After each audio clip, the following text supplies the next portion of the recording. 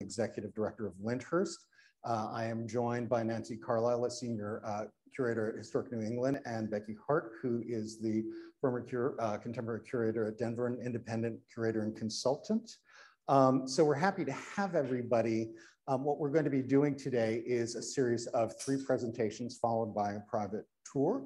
For those of you who are online listening to us virtually, the session is going to be recorded. We will have a link that can be shared in the future. After each presentation, which will be 45, 50 minutes or so, we'll have time for questions. We will try to get to questions from the internet, but we have a lot of curators with us in the room today. And so I have a feeling we may have a significant discussion among ourselves in the actual attendance, and so we may not be able to get to those questions online. Lyndhurst is a property of the National Trust for Historic Preservation, and this program is part of a series of 4 virtual presentations that are part of the National Trust's initiative Where Women Made History. There is one more that we're going to be having, which is on Thursday the 20th at 1. It's a conversation between Lucy Lepard and artist Harmony Hammond. For those of you who don't know, Lucy Lepard was a critic in the 60s and the 70s. She wrote the review of the Woman House exhibition for Ms. Magazine. So that gives you a sense of her history in feminist art. And they will be talking about what happened initially in the 60s and 70s and if and how things have changed today. So if you'd like to listen to that, please sign up online. It's the last of our series. They've been extremely well attended. They're free. You just have to register in advance. So let's turn to today and what we're talking about. We're really going to be talking about where women's work fits in the museum environment. There's a lot of recalibration, I think, going on among museums, how they fit, what they do. And I think one of the things that we're going to do is look at that in relationship to women's work and to Lyndhurst as an institution. How does this exhibition fit into our overall mission as an institution? Where are museums as public institutions today? And as a house museum, where does Lyndhurst fit into this larger museum discussion? And as a result, why does women's work make sense as an exhibition, and a little bit of how it evolved? And finally, I'll give you, before we actually do the tour, a little bit of the behind the scenes overview on the creation and how the exhibit evolved. So I think in the first question, where museums are today, I think there's actually a story of success for museums in popular adoptions as museums as somewhere to go. When you think of the long history of museums in New York and America, and you look back, for example, to the Met and the way Edith Wharton described the institution, there's a point in the Age of Innocence where 2 protagonists are supposed to have indiscreet assignation, and when they're trying to decide where they should go, they settle on the Metropolitan Museum of Art because they know it's completely appropriate for them to be there as upper crust New Yorkers, but there will be absolutely nobody there to spy on them. And essentially that is where museums started, as places for those who knew they were supposed to be there, which was a very small group of people. You move forward at somewhere like the Met to Thomas Hoving in the 1970s, introducing the blockbuster exhibition, The Treasures of Tutankhamun. And what those exhibitions at the Met did were make museums places that average people went, which was not something that they did previously. And then you get to what we have going on today, something like the Van Gogh experience, which you see pictured here, which is something where you don't even need the paintings, you just need the electronic vision of the painting so you can experience them. So in many ways, there's really been a switch over time through the success of museums determining or knowing who their audiences were and who they were supposed to be, to the audiences determining whether they were coming or not. And that really is a huge, switch, I think, for museums, and in many ways speaks to the success of museums. But this creates a need for a more considered response from museums as to what they are and who they're going to be, because it's no longer about what you think is important, it's what the public thinks is important in many ways. And this is responding to the fact that audiences for museums have very much changed. When you think of those of us who were trained in the traditional art historical canon, and accept that there is a canon and hierarchies, I think many of us have broader interests than those that we were originally trained with.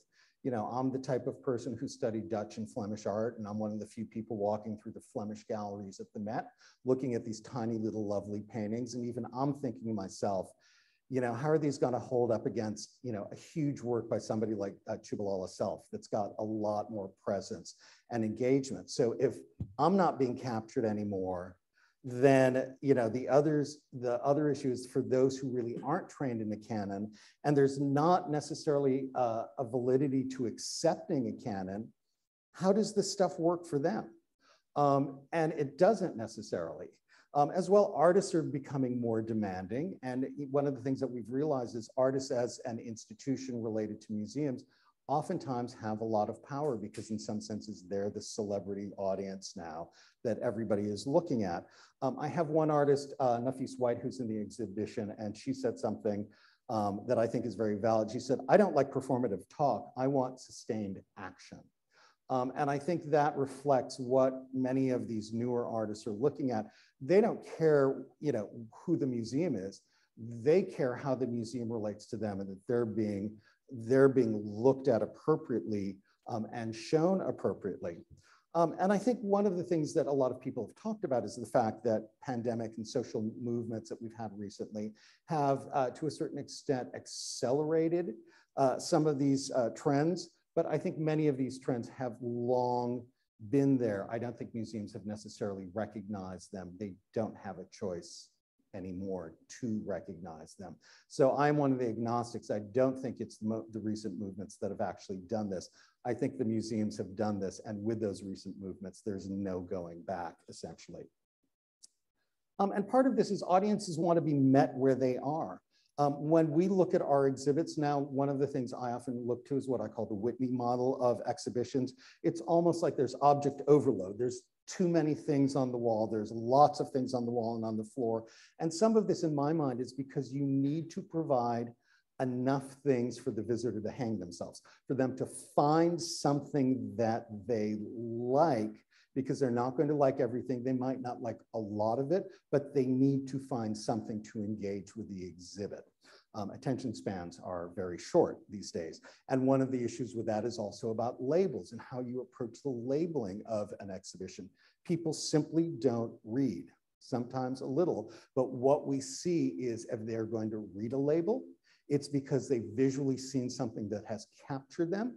They then will look at the label to see what it is. So each label that you do has to have, the spike in it. It has to have the interest that basically captures the whole essence of the show, because they're probably not going to read most of them. They might read 1, 2, or 3.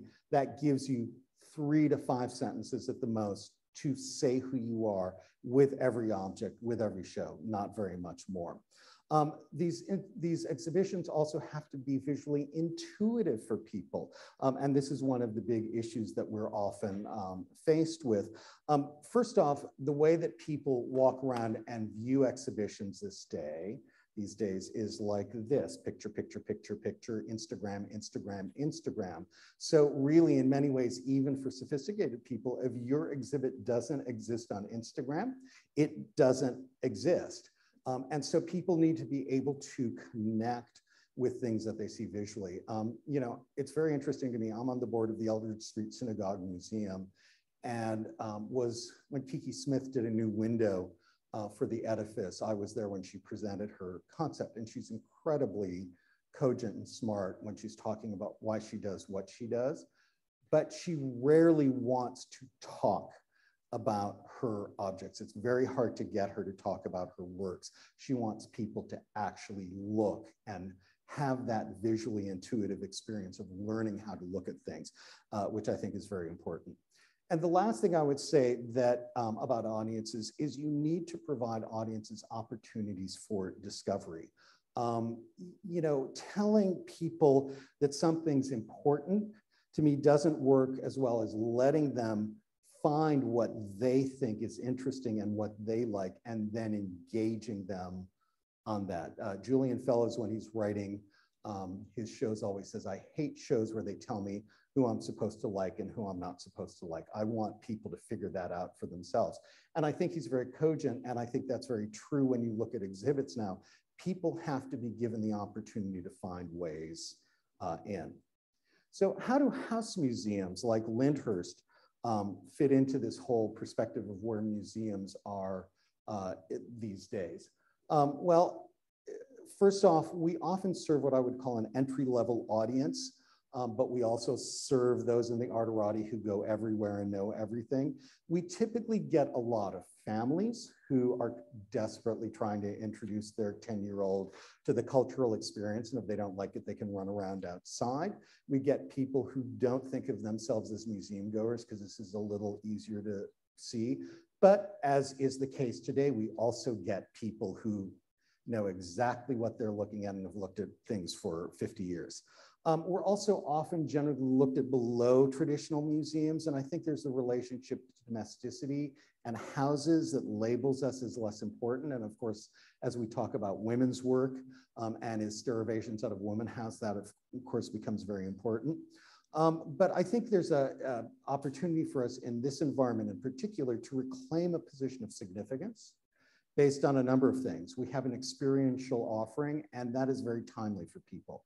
There are a lot, especially as you get younger, what they want to know is what's the experience, not what's the story of the exhibit. There's a greater license, I think, for us as smaller institutions to explore new ideas. If you're the Met, you know, you have to vet everything that you say in every curatorial decision that you make, because once you've said it, it is in the art world, it is law, it is, you know, it is accepted broadly. I think house museums like us have more of an opportunity without being reckless to really bring up things that need further research and might be true.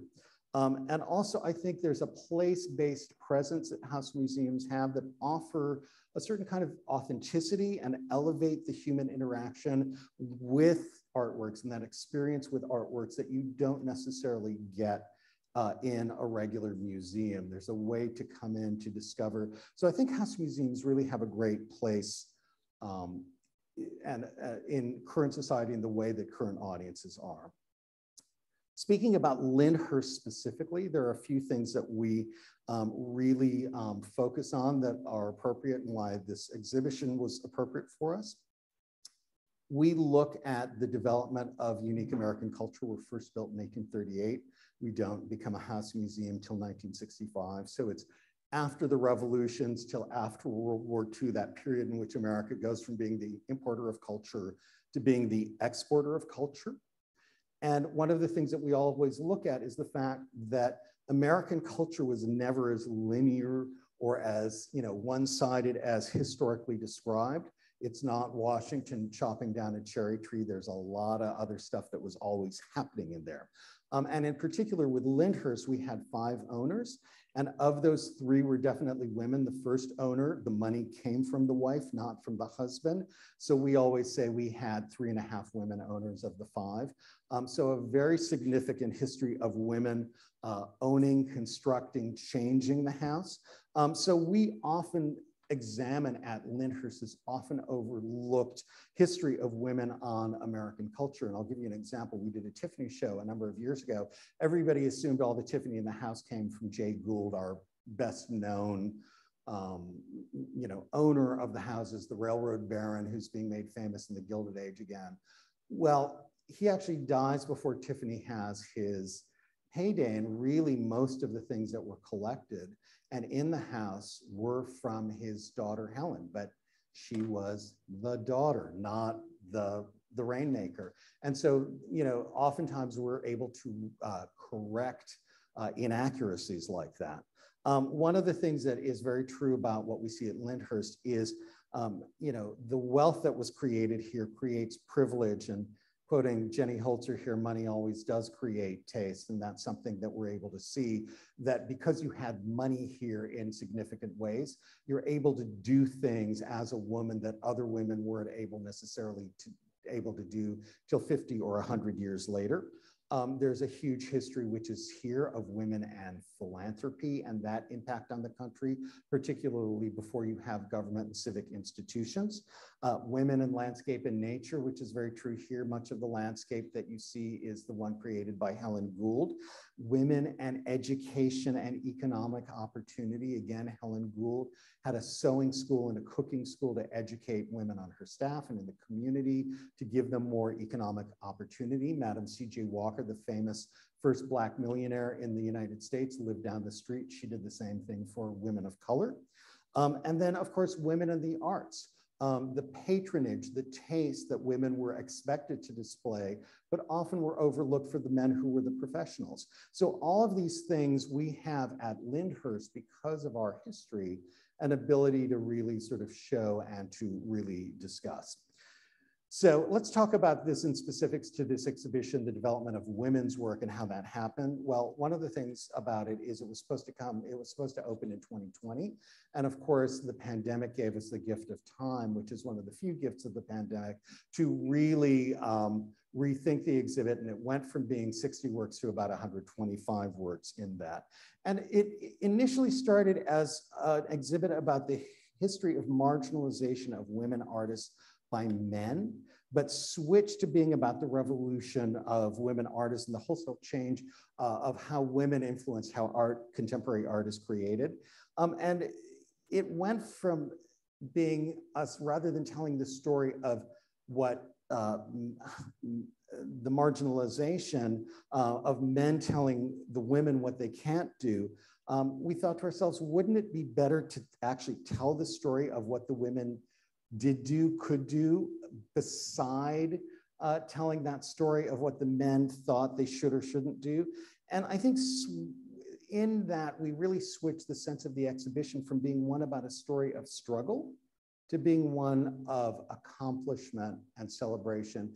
And I think that is very important, because I did want, when people see this exhibition, to be one where they thought, you know what, this is really cool, this is really pretty, this is really great, rather than, oh God, we're not getting there. You know, the things that we see every day, it's like, are we moving backwards? Or are we moving forward politically? So, you know, I think that switch was a really important one to the zeitgeist of this exhibition. And where it started from initially was, there was a woman named Helen Molesworth, who was the curator in the Los Angeles Museum of Contemporary Art, and she was dismissed. Jeff Koons was going to give them $40 million and have an exhibit. And she said, you know what?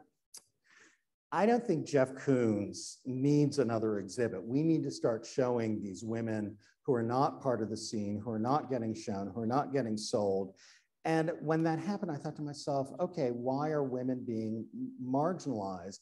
And at the same time, another thing that I ran on to, I think because of an exhibit I saw at the Jewish Museum, was this photo that's up here of the Irascibles. For those of you who may not know, in, I think, 1950-51, there was a group of abstract expressionist artists who basically had a protest. They were protesting against an exhibit being done by the Met, and saying, you know, you're not taking abstract artists and we want to be in there.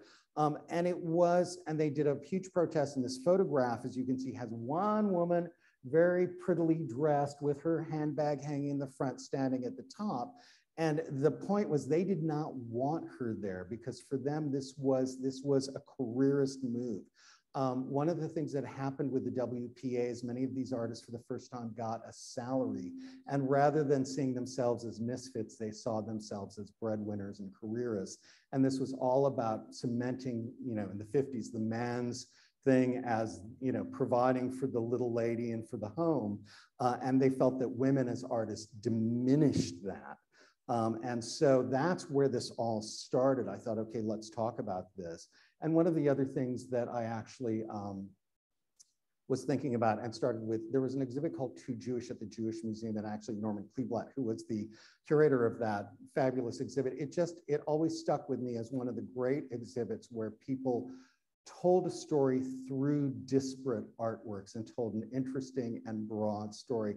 And just generally the feeling of that exhibit very much influenced me.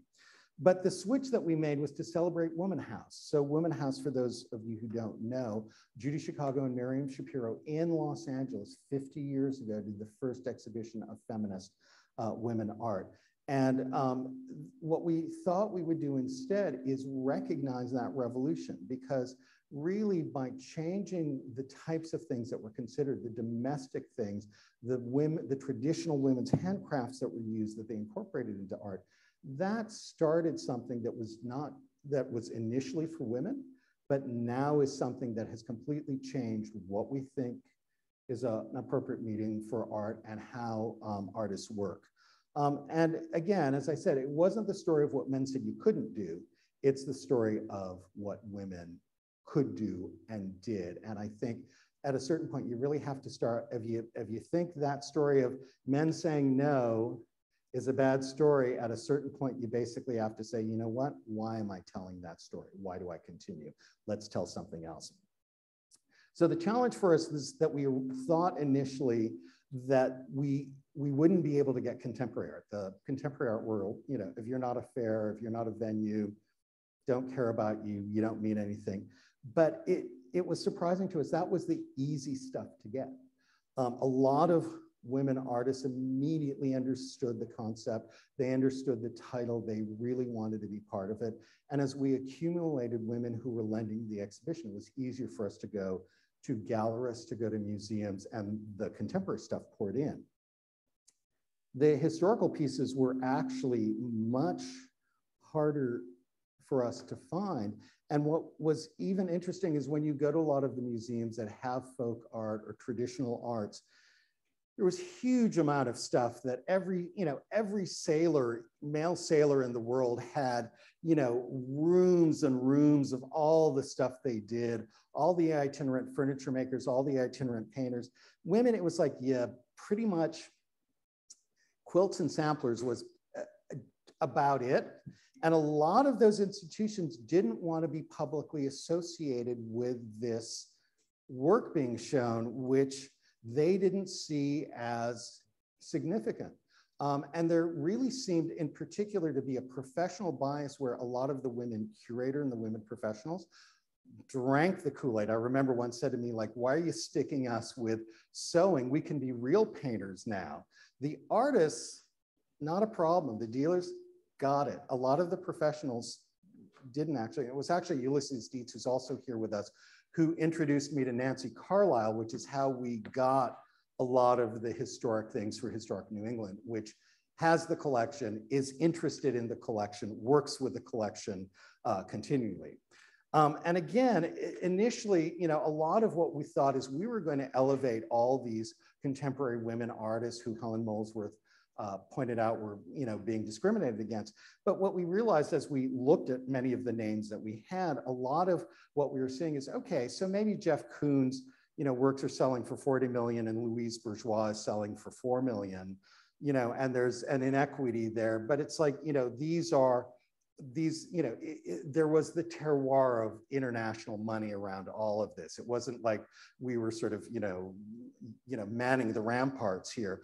And we surprisingly realized that the elevation that happened was of the historic works that had less credibility. And when we put them together with the works by contemporary artists, women who recognized that work themselves and adopted it, that actually was what got elevated. And I think in the combination, this long arc of American women as a creative force and an artistic force in American culture, that's really what got clarified and what we elevated in the end. So for those of you who haven't yet been in one of the galleries or in the mansion to see, let's talk about what this women's work exhibition is and how we basically put that into play. So at its heart, it talks about the adoption by contemporary artists starting in the 70s and through today of the domestic handcraft tradition. All those artists in the 70s were taught to be housewives. They knew how to do this stuff. They did it. It's structured through side-by-side comparisons. And as you can see here, there's a work approximately from 1720 and 2020. So it's, we're talking about 300 years of work in America of women doing these creative things, place side by side. And it's about agency. It's about the fact that women didn't always have the agency to be considered artists, but they knew they were being creative. And a lot of the early stuff is saved because it's passed down and cherished by women. And the contemporary women who then can come up and say, you know what, I've got the agency to do something with this and tell the real story that my forebears may not have been able to do. And I'll go through some of the ideas that are in this exhibit. So as I've said, a lot of the gestation of these ideas happens over hundreds of years. You're looking at a portrait by Gilbert Stuart from about 1820 of a woman who, without assigning gender sexuality, would have perhaps, if she lived today, been considered a lesbian. So you're talking about lesbian women trying to figure out how to be artists for at least 200 years in the United States. You may think it's only a new thing. It isn't. It's been there all along. And for us, it's very important, especially with millennials and youngers, to get across that idea. It's been happening for a long time. What you enjoy has been long in gestation. As I said, homage to women's work, Woman House exhibit. A lot of people don't realize it was actually installed in a Victorian mansion in Los Angeles that was falling apart. Lyndhurst used to be falling apart. Luckily, we've fixed most of it up. But we thought that really presented us a unique opportunity to, again, delve into the fact that a house allows you to exhibit and explore in a different way. And again, the difference, some of it's in a gallery that looks like any museum you go to, some is in the historic house. And of course, what you're seeing here is you have Portia Munson, contemporary Hudson Valley artist, above a 19th century piece and 19th century dome next to a piece by a woman named Valerie Hammond. And it was important to have both of these things. And part of that is because we wanted to allow for discovery. A lot of people don't think they like contemporary art. If they're told you're coming to a contemporary art exhibit, it's like, I don't do that. And when you look at the way we set up things like this, it really is set up in such a way that if you walk through, you don't necessarily, and you're just here to take a tour of Lyndhurst Mansion because it's your one time in Terrytown, you don't really necessarily know that this hasn't been here always. But there are moments when you see a big rotted lemon by Kathleen Ryan on an Alexander Jackson Davis table from the 1840s. You have to stop and say, what is this doing there? And we wanted a little bit of both, basically. It was intended to be thematically rich and broadly representative. So the bloomers are by a Southwest lesbian Mormon artist.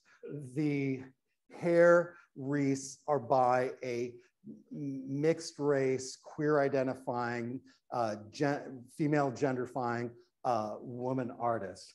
You have everybody from a cushion by Martha Washington to Yoko Ono in the same room. We really wanted it to be that broad, basically. So let me give you a sense of how we put this together and give you a sense of some of the artworks that we have in the rooms and in the mansion. So first, one of the things that we were trying to do is, as you go into the exhibit and you go into the exhibition gallery, the way that's set up is we look at the very breadth of all the different categories that women worked in. Sewing, needlepoint, embroidery, quilting, china painting, you name it. And we tried to be as broad as we could in terms of the categories, but we also wanted to show how these themes transcended race, transcended place, transcended economies, et cetera. So what we're looking at, if you start from, I guess, is that your right or your left? I guess, that whatever that side is, moving this way. So we have, again, a figure that is believed to be the only surviving wax figure from the 18th century in the United States, made by a woman named Sarah Gardner Gee, or Sarah Gee Gardner. I'll let Nancy talk about that, from historic New England. And it's, one of these figures that shows it's the work of a very wealthy, affluent woman who would have been trained by the likes of the woman in the lesbian woman in the portrait that I showed previously, how to do this wax work. She's idealized, has a lovely little face. She's in front of a fruit tree. that says, oh, you're going to have lots of children when you marry me, and they're little lambs at the front that say, I'm going to be very docile and do whatever you, my husband, oh dear, says for me to do. And I am lovely and talented and idealized, and I'm trapped under this lovely glass dome, basically, you know, because this is what I can be. You move a step next to that, you have Sherry Boyle, a contemporary Canadian artist, and she's actually working in this vein in a very contemporaneous way. So she's telling the truth as a contemporary artist with agency. Basically what she's saying is, look, you know, their sexual fantasies, their neuroses, I'm naked, I'm afraid, my feet are on backwards. Rather than a fruit tree with lovely fruit, they're truncated, there are faux penises coming out of them that I'm holding on to. But interestingly, she and the woman in the dome have the same idealized face. So she's taking this tradition of women making these decorative objects for home and updating the reality behind it. Then we have, and this is probably, I'm gonna say the picture is probably bigger than, like, by twice of the actual object. That is by Leonore Feeney, the European surrealist artist. And it is the Schiaparelli perfume Shocking. It's their bottle in 1937. And Schiaparelli was very interested in Victorian forms. She often takes a lot of Victorian forms and sort of reduces the size dramatically. So this, and you'll see a number in the exhibition. We have 19th century versions. We have versions of these dome-covered flowers by Kiki Smith, a contemporary version. But she's basically doing one of these flower-covered domes, and the perfume bottle is actually in the form of Mae West's dress form from the Schiaparelli studio. The one that we didn't get is Betty Sayre's Liberation of Aunt Jemima, which is at the Berkeley Museum. I think we're just too far away for Berkeley to know where, you know, where New York was. But this is basically, you know, one of the things that I thought was very interesting is, again, she's dealing with one of these like pre-made figures to explore how we look at women, how we look at Black women. And I would have loved to have these together. We weren't able to get that one. So another area that we examine is sewing with needle and thread. A lot of people don't realize that before the invention of the sewing machine in the 1840s and the 1850s, basically most women spent almost all their day sewing with a needle and thread. They did it, their daughters did it, their unmarried female relatives did it, because you had to make your clothes, your undergarments, your bed coverings, your linens, your curtains, your towels, you name it. If it was cloth, there was no Target to go to, you had to make it. So what we start with, again, over to the very far right, you see this dress that is made in Boston in the mid-19th century. It is a dress, and when you get to see it, you will realize just how tiny the waist on that dress is. It's a dress made in Boston for a woman to wear at home when receiving her, you know, female friends, because you would wear it without undergarments, as somebody called it, a house coat. But you know, I think that I'm not sure there was a house coat that was ever that nice, ever. And it was donated to the Home for Aged Colored Women in Boston and packed away for a good 100 years with a note that said, "Too good to wear."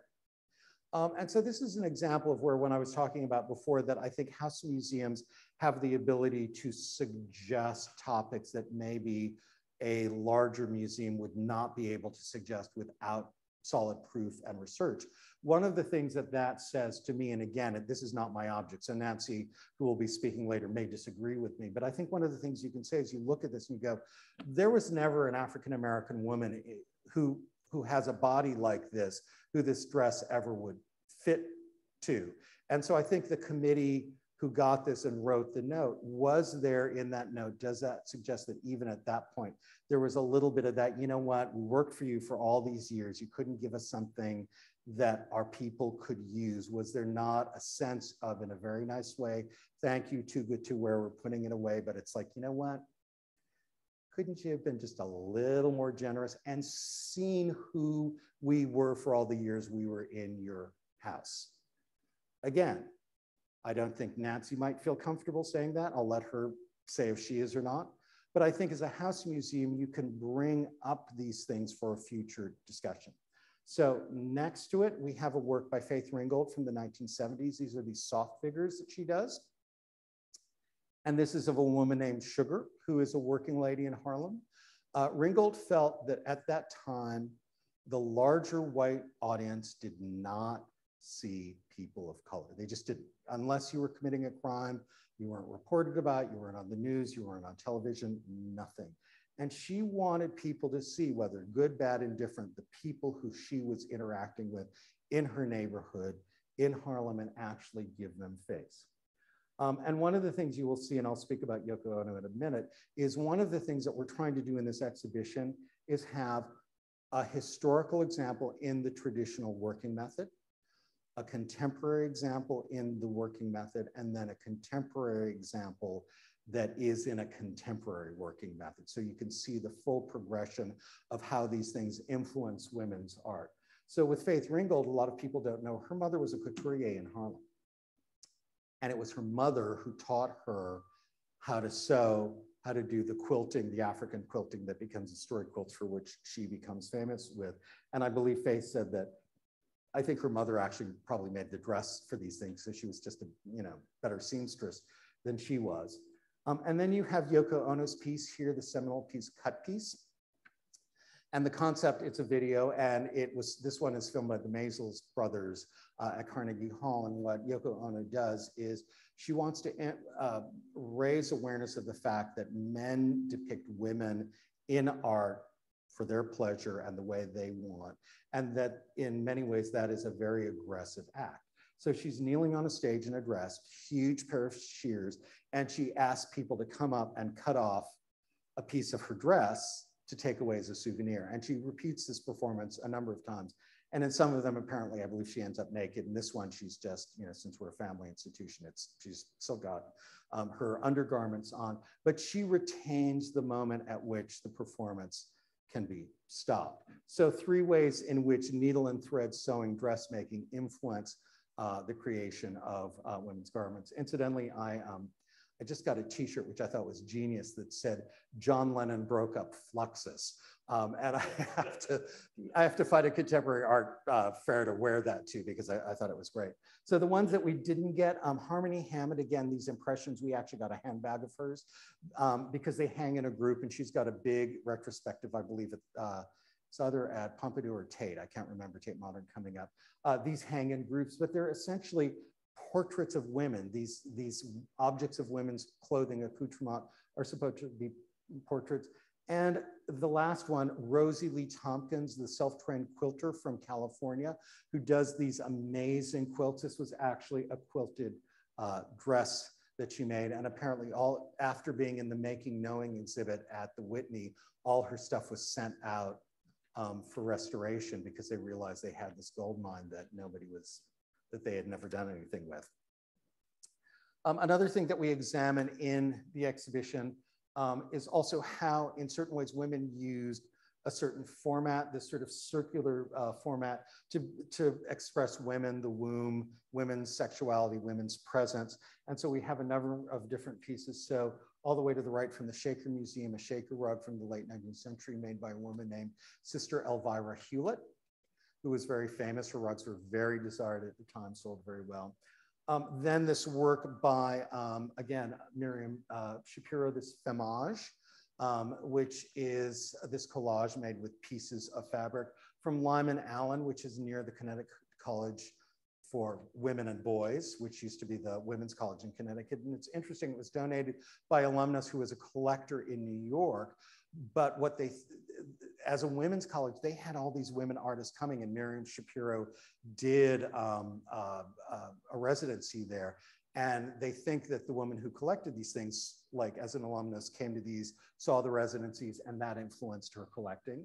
Then next to that, Judy Chicago prototype plate for the dinner party, Elizabeth Blackwell plate. She was the first doctor, female doctor in the United States. And as Judy Chicago said, there's a pun, a visual pun. It's got a black well in the middle. She's like, you know what? You're doing these things. If you can't have a sense of humor about it, it's just, you know, you might as well give up. And then again, a Harmony Hammond piece that we didn't get. These are these floor pieces that she did, which were essentially abstract paintings in this form. And there was one that she had offered up, and then her gallerist said, you know, the reason you can get that one and it didn't travel to the retrospective, it's so fragile. So if you want to risk it, you can. And we're like, no, thank you. But I wish we had been able to get that one as well. And then another thing that happens in this exhibit, we were very focused on the fact that we wanted the works by the historical women to, as much as possible, be identified by at least a name and a birth date, a name and a portrait, a name and a photograph with the later things, or a reputation, because we wanted to really sort of smash this myth that all this work was just done by little bored ladies at home who had nothing to do, and this was just a time waster. It's like, these were actually always things that many of these women who did them at the level that they did knew were excellent, were handed down in the families, were cherished, were valued. And so it's something that we wanted to be able to show as much as possible. So the quilt that you're seeing at the far end, and the portrait, this is at the Genesee Country Museum that's below Rochester, which is a great living history museum. They had this crazy quilt, and it was made by this woman, Anna Brown, who you see there. And Anna, this is her portrait, her marriage portrait, and she makes this, of course, later in her life. They didn't feel comfortable traveling these, but that was a great example of where you actually very early on have portraits of these women and their works, both kept by the families. And of course, to the side, this is Jane Kaufman, the Guerrilla Girl and artist important in pattern and decoration movement. Is somebody from the Hudson River Museum here today? Yes, there you go. So interestingly, Jane Kaufman Hudson River Museum did a very significant exhibit on pattern and decoration I think it was like 2008, I want to say, long before anybody was paying attention to all this kind of stuff. And when we went looking for this object, they gave me her phone number. They said, you know, she's a complete Luddite, no email, no nothing, you know, a telephone that doesn't even have an answering machine on it. We called the number, she, you know, hello, you know, and she committed. She said, yeah, you can have it. And then literally, I want to say less than a month later, we saw her obituary in the New York Times. And she wasn't married, didn't have kids, didn't have a dealer. So it was like, oh my God, what do we do? But we found it and we were thrilled. This was probably the last thing artistically that she committed to, and we're thrilled to be able to steward that. But, you know, especially with some of these contemporary women, their art serves as their image. But I think in this, I wanted to show one of the pictures of her that was in her New York Times obituary, because we felt it was important to be able, like, to have people who are identifiable. So when many people who don't know art come through, they can go to Wikipedia and they can see who these actual people were, and you can see this presence and you can see her art. This was an interesting one. We wanted to show the breadth of work. This was a category we just couldn't put in. These painted mirrors that were very frequently done. This is Rachel Feinstein, who did these painted mirrors that were shown at the Jewish Museum of crones, as she calls them. And we contacted her and she said, you know, they don't have anything to connect them with. They're really fragile. When we did one recently, it broke. So again, that's like, if you really want to, we'll put you in touch, but I wouldn't recommend it. So we weren't actually able to do it. And then again, one of the things, you know, the icons that can't travel. So I would have loved to have this, the Florian Stettheimer dollhouse at the Museum of the City of New York on that side, and then the Miriam Shapiro dollhouse from Woman House to the side. And incidentally, one of the people who's joined us today, Anna Biela-Broda, was actually at Woman House and is in the films. So if you want to talk about what it was like back then, I'm sure, and we have like coffee and cakes back there that she'd be happy to do it. So let's talk about some of the outcomes from the exhibit. So, one of the things that there's a lot of house museums that are doing contemporary art at their house museums. And I feel a little bit, this is, contemporary art's being poured on old houses like the tomato sauce on meatloaf to disguise something that's just, not good enough and, kind of horrible, which to me is the wrong point of this. This isn't a disguise. These exhibits really need to be authentic to the site. And I say that because I think a lot of unsophisticated people who come and see these, that's something they get surprisingly well without understanding anything else. Is this a gimmick to get me in, or does this make sense? And I think that is something that's been very important that I feel that we've been able to do. I also would say we wanted to be authentic to the art and the artists. We've had a lot of the artists who've produced this work come through to see this exhibit, which is very gratifying. My husband, who was an actor, always used to say things like, you got to trust the material, even if it's dated, even if it doesn't speak to a contemporary audience, you have to let it be what it's going to be. And I think so many of these works spoke in so many ways from decades ago or hundreds of years ago.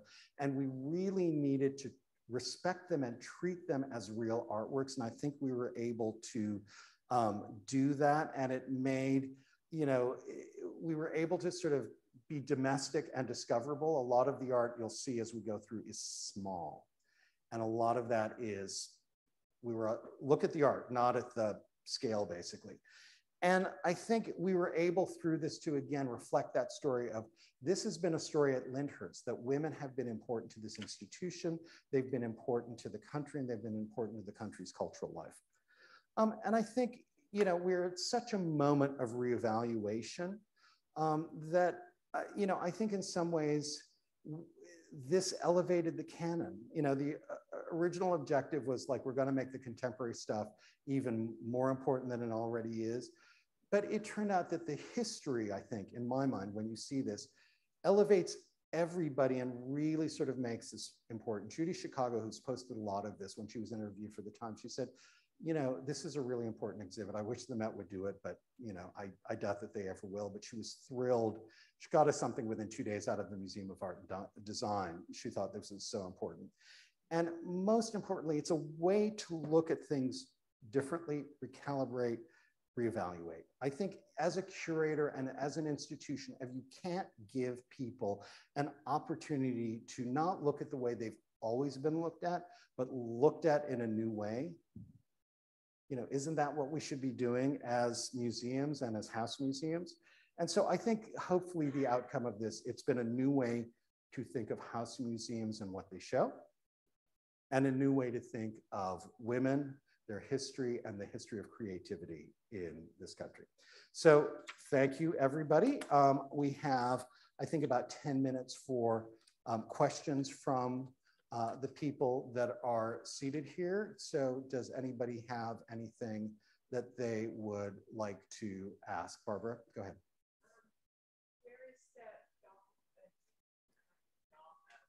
Miriam Shapiro. So that is in the Smithsonian, in the Museum of American Women. And a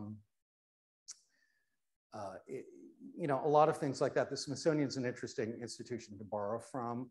It has to go through their bureaucracy. They have to pack it, they have to ship it. So a lot of times, if we wanted that, I would have had to, hand over somebody's firstborn child 50 years ago, and it would have come. We actually, it's interesting, we borrowed for the first time from the Met for this exhibition. And the Met is, to their credit, very strict about how they handle their loans. They want to know, do your cases have VOC paint, VOC materials, anything that can impact the art world? And one of the reasons, the artworks, and one of the reasons I wanted to borrow from them this time, and it was our first time borrowing from them, is because I do think it's a mark that you can steward objects appropriately. And it was something that was challenging for us and our staff. Luckily, our exhibition designer works at the Met a lot, but we did it, we got it, and it was here. And I think also that's also elevated art. We've always had a very good relationship with them, but this is the first time we've borrowed. They've borrowed a lot from us. So it's something we look to do with institutions, because you really do get give and take when you borrow things. And I would have loved to have it, but I don't think we could have gotten it. Becky? Yeah.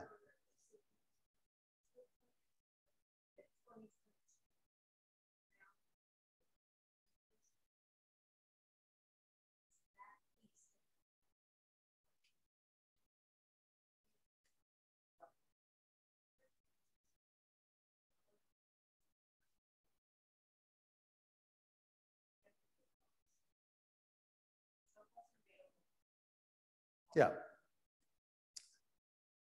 Anybody else? Any other questions in the room? Go ahead. Just made me nostalgic because as a really young curator 35 years ago, I went with the museum group from the see the dinner party by Judy Chicago. And it was an incredible experience for me because it was the first time I had ever, as a traditional curator, fresh out of grad school, realized that the decorative arts could be art. And that I've always loved that piece because of that moment that Judy Chicago. There was also a spin-off in Soho called The Boxed Lunch that a woman who called herself Maria Manhattan did. The Boxed Lunch, that's interesting. Very funny, but the idea that using these traditional domestic materials to say something huge, and the fact that Brooklyn still has it. It's a place I've taken my daughter to. So anyway, just that a lot of huge themes that actually resonate through a long career. Well, one of the things I would say about Judy Chicago and using its painted ceramics, so of course women, and we'll see that internally, you know, especially in the late 19th century, became known for China painting. It was a rage that traversed the country, and it also became a major artistic career for many women. Judy Chicago also, it includes embroidery because all the placemats for each of the women are embroidered. And I think what's interesting about what's happened in the art world is that when Shapiro talks about doing these things and Chicago talk about doing these things in the 60s and the 70s, it was just like, what? Why are you killing your careers? Why are you doing this stuff that just isn't important? And for example, Miriam Shapiro was a very good abstract painter. Her abstract paintings come up, you know, from time to time, and she had a reputation. And so this was a departure for them at that point, and in many ways a career killer. You know, the men that you saw in the Irascibles, they wanted the income, they wanted to be breadwinners, and to a certain extent, perhaps because women at the time didn't have the total pressure that they had increasingly in the later decades to be the breadwinner, were allowed to think of other things that were important to them rather than the male-dominated sense of, I just need to make money and want to make money. They were saying, this is important to me, who I am as a woman, as an artist. I don't want to just do what all you guys have told me I need to do. I want to do what I think is important to do. And they looked at all these crafts that they had learned from their mothers and their aunts and their sisters. And it was like, you know what? You have to learn a technique. You have to master it. You have to be better at it. Certain people are good, certain people are not. So explain to me why that isn't art. And I think a lot of women, you know, did that at the time. Fast forward to where we are today, it's like much of this work has almost lost its gender relationship. A lot of it is just looked at as technique, as cultural history, and you oftentimes have as many men doing these things today as you have women doing these things. There were a number of Nick Cave works where he took all these like women's beaded flowers that he just bought in huge numbers, put together sculptures out of it, that I, you know, initially I thought maybe I should have one man in the exhibit, just like the Irascibles photo had one woman, to punctuate where we've come. But it really is amazing. And it was one of the things that when I would see things come up, it's like, oh, those are by contemporary men, not by women. And that is really how revolutionary those Judy Chicago and Miriam Shapiro things were. Anybody else? Well, what I'm going to say is, and to our listeners online, we're going to take a few minutes. The restroom is to your right. There's coffee and snacks in the back. So everybody, please take a break and then join us back in just about 5 minutes, if you would. And we'll continue with Nancy Carlisle.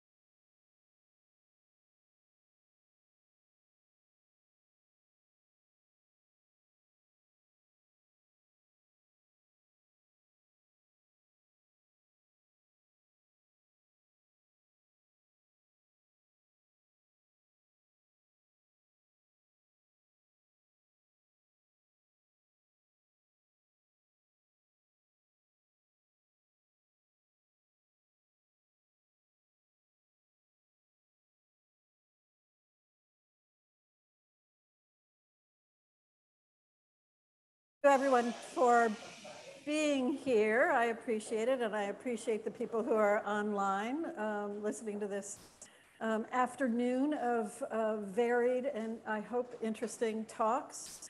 I have to say that this exhibition has been personally remarkably, incredibly fulfilling. I've been working with Historic New England's collections for 35 years, and this has been a way for me to showcase some of my favorite people, some of the favorite historic figures that I've come to know.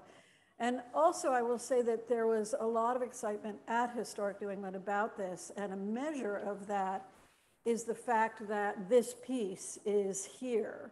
This is only the second time in its 100-year history at Historic New England that it's traveled.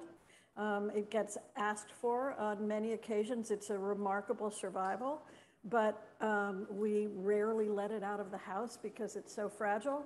And yet there was no discussion about whether it would come to this or not. It was to come. And thanks to Howard, it's become really the sort of centerpiece of the exhibition in many ways. Before I start, I'd like to acknowledge that what you'll be seeing is the product of straight and gay white women. Historic New England is working closely with Native and Black advisors and artists to forge a path towards a more inclusive collection. But it's a little bit like trying to turn a battleship. You know where you want to go, but it'll take you a few miles to get there. So we're working hard to expand our collection in ways that are meaningful and important. And in the meantime, we have collections that are also meaningful and important, and that's my privilege to be able to share them with you today.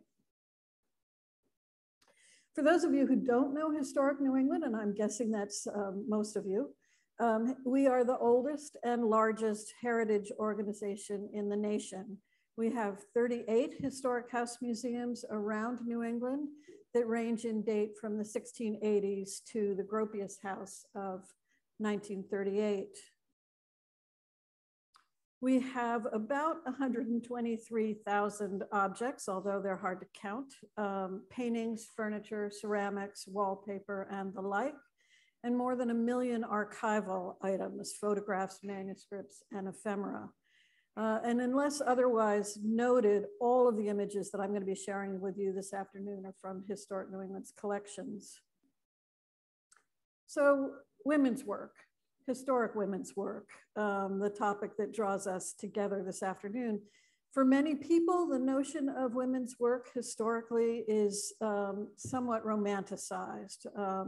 It might bring up images like this one depicting a well-to-do woman seated by a window, elegantly dressed, doing intricate needlework while a courtier gazes on her adoringly. Idealized in so many ways, of course, and the real story of women's work is far more complicated, and that's the story that I hope to share with you today. In the days before industrialization hugely transformed the price and availability of textiles, for women of all economic levels, caring for them was a major part of their work. And this is another highly romanticized view, but I grabbed it off the internet because it shows you all of the processes involved in developing fabric. So you can see, for instance, here, that this woman is carding wool. So the wool, the fleece has been brought into the house, and she's using these combs with very thin wire combs to turn the fleece into strands. And then the strands are, of course, spun on the spinning wheel. And these spinning wheels in the colonial revival period became a marker of women's work. And then from there, the object, the threads are woven. So as I said, a highly romanticized view. Most women did not produce their own textiles in the pre-industrial age. They purchased textiles at huge expense, which meant that your textiles in your house, your clothing, your curtains, your bedding, were the most expensive thing in the house and required the most care. So for instance, even women of means knew how to sew and in fact did so all the time. Here we see Abigail Adams and a dimity pocket that belonged to her. We know that she, like all of her compatriots, was involved in sewing because even when she was living outside of Paris with her family, while John Adams was negotiating trade agreements with the French in 1785, Adams wrote to a friend of hers and admitted, "I still darn stockings." So the fact of the matter is that in the days before industrialization completely transformed the price and availability of textiles, women of all economic levels were working on them as a major part of their work. And here I just want to show you the more ornate types of textiles that women of means were able to create. This is a bed curtain that was made by Mary Fifield and her mother around 1710 as part of Mary's dowry, where the thread was worn away.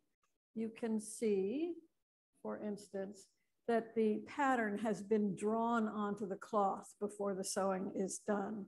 And according to family tradition, this may or may not be true, the Fifields apparently sent to England for the cloth. That part I'm sure is true, but the pattern was already drawn on it when it came to Boston. A complete set of bed hangings like this remarkable surviving set at the Old York Museum in York, Maine, would have taken incalculable hours to complete, which meant that the person who made them had the luxury of devoting that many hours to the work. So this is the kind of thing that could be only in the household of the well-to-do. Others would have bed curtains to keep themselves warm at night, but they would not have been this elaborate. But women weren't only working on textiles, and this wonky jug tells the story of one remarkably enterprising woman, Grace Parker, whose husband ran a successful redware pottery in Charlestown, Massachusetts in the 18th century. His early death left her in debt with 11 children to support. At least 40 potters were working in Charlestown between 1700 and 1775, where there was a good source of clay and also nearby wharves for shipping. In the mid-18th century, Isaac Parker, Grace Parker's husband, had the largest pottery in town.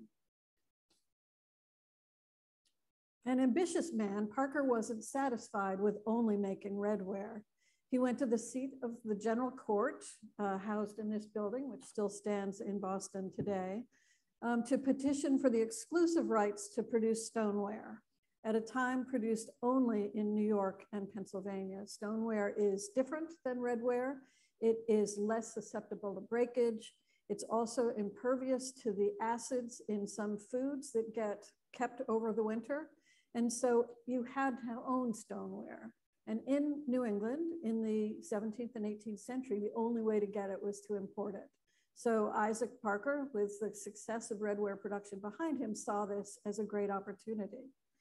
So in addition to getting permission from the General Court, which was granted, he also got a loan of 125 pounds to help pay for it.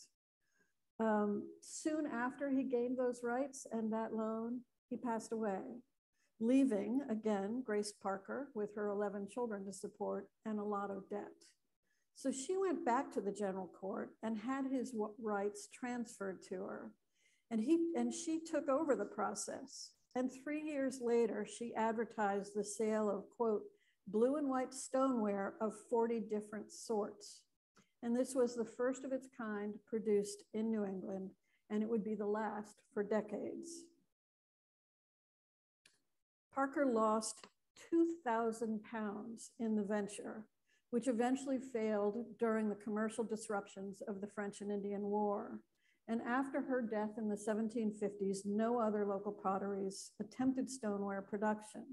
Redware pottery continued in Charlestown until 1775, when the Battle of Charlestown burned the entire downtown area where the potteries were next to the wharves.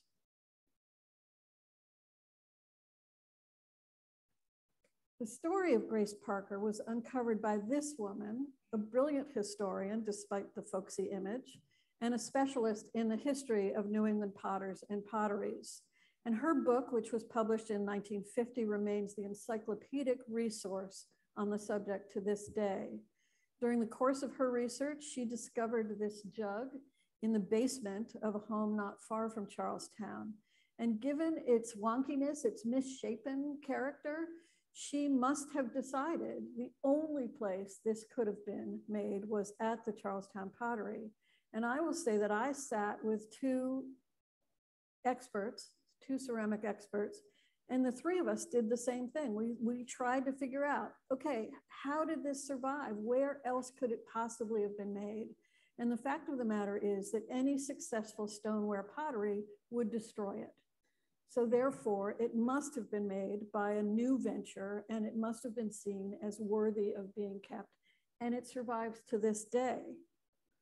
The amazing thing is that since she wrote about it in 1950, there's been a series of archaeological digs which have taken place in Charlestown and which have turned up redware shard after redware shard, but also turned up some stoneware shards, including this handle fragment, which is an exact match to ours.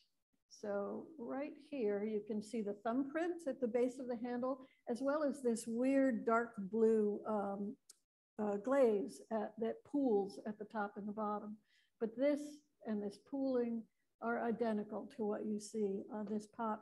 So it's clear that this is, in fact, a piece made by Grace Parker in her husband's pottery at a time when no one else was producing an important product for the New England market. And now we'll move on to Clementina Beach, who, as we've already learned, co-founded one of Boston's most successful schools for girls.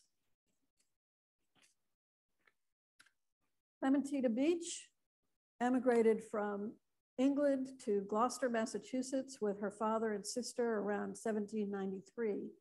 And there she met Judith Foster Saunders, who had left her husband, who may well have been abusive, by 1797 and was living with her father. And Clementina and Judith formed a lifelong loving partnership. And in order to support themselves, they moved to Dorchester and to begin their lives together running an elite school for girls. The Saunders and Beach Academy was close to the meeting house, just out of range to the right. It would have been just around here. And there it was thriving for more than 30 years. In 1804, there were 36 boarding students and 20 day scholars, ranging in age from 6 to 18. And a former student, Sarah Chauncey Cutts of Kittery, Maine, described her classes. Besides the Latin and English classes and mathematics, in the course were music, penmanship, painting, watercolors, map drawing done with pens, waxwork, fine needlework in the shape of lace and silk embroidery. Specimens of all, excepting only music, are in existence. So in other words, the women who were teaching there were extraordinarily well skilled in a whole wide range of topics, not just sewing, also English, Latin, and mathematics. The students were children of New England's elite families who sent their girls to school to learn the refinement expected of the future wives of the region's educated and successful men. One student in the early years was Beach's younger cousin, Mary Beach, whose needlework survives in its original frame. And while Mary completed the needlework, the overall layout, as well as the painting of the faces and the sky, so this is painted rather than needlework, and the background is painted, and the layout is all clearly done before the needlework occurs.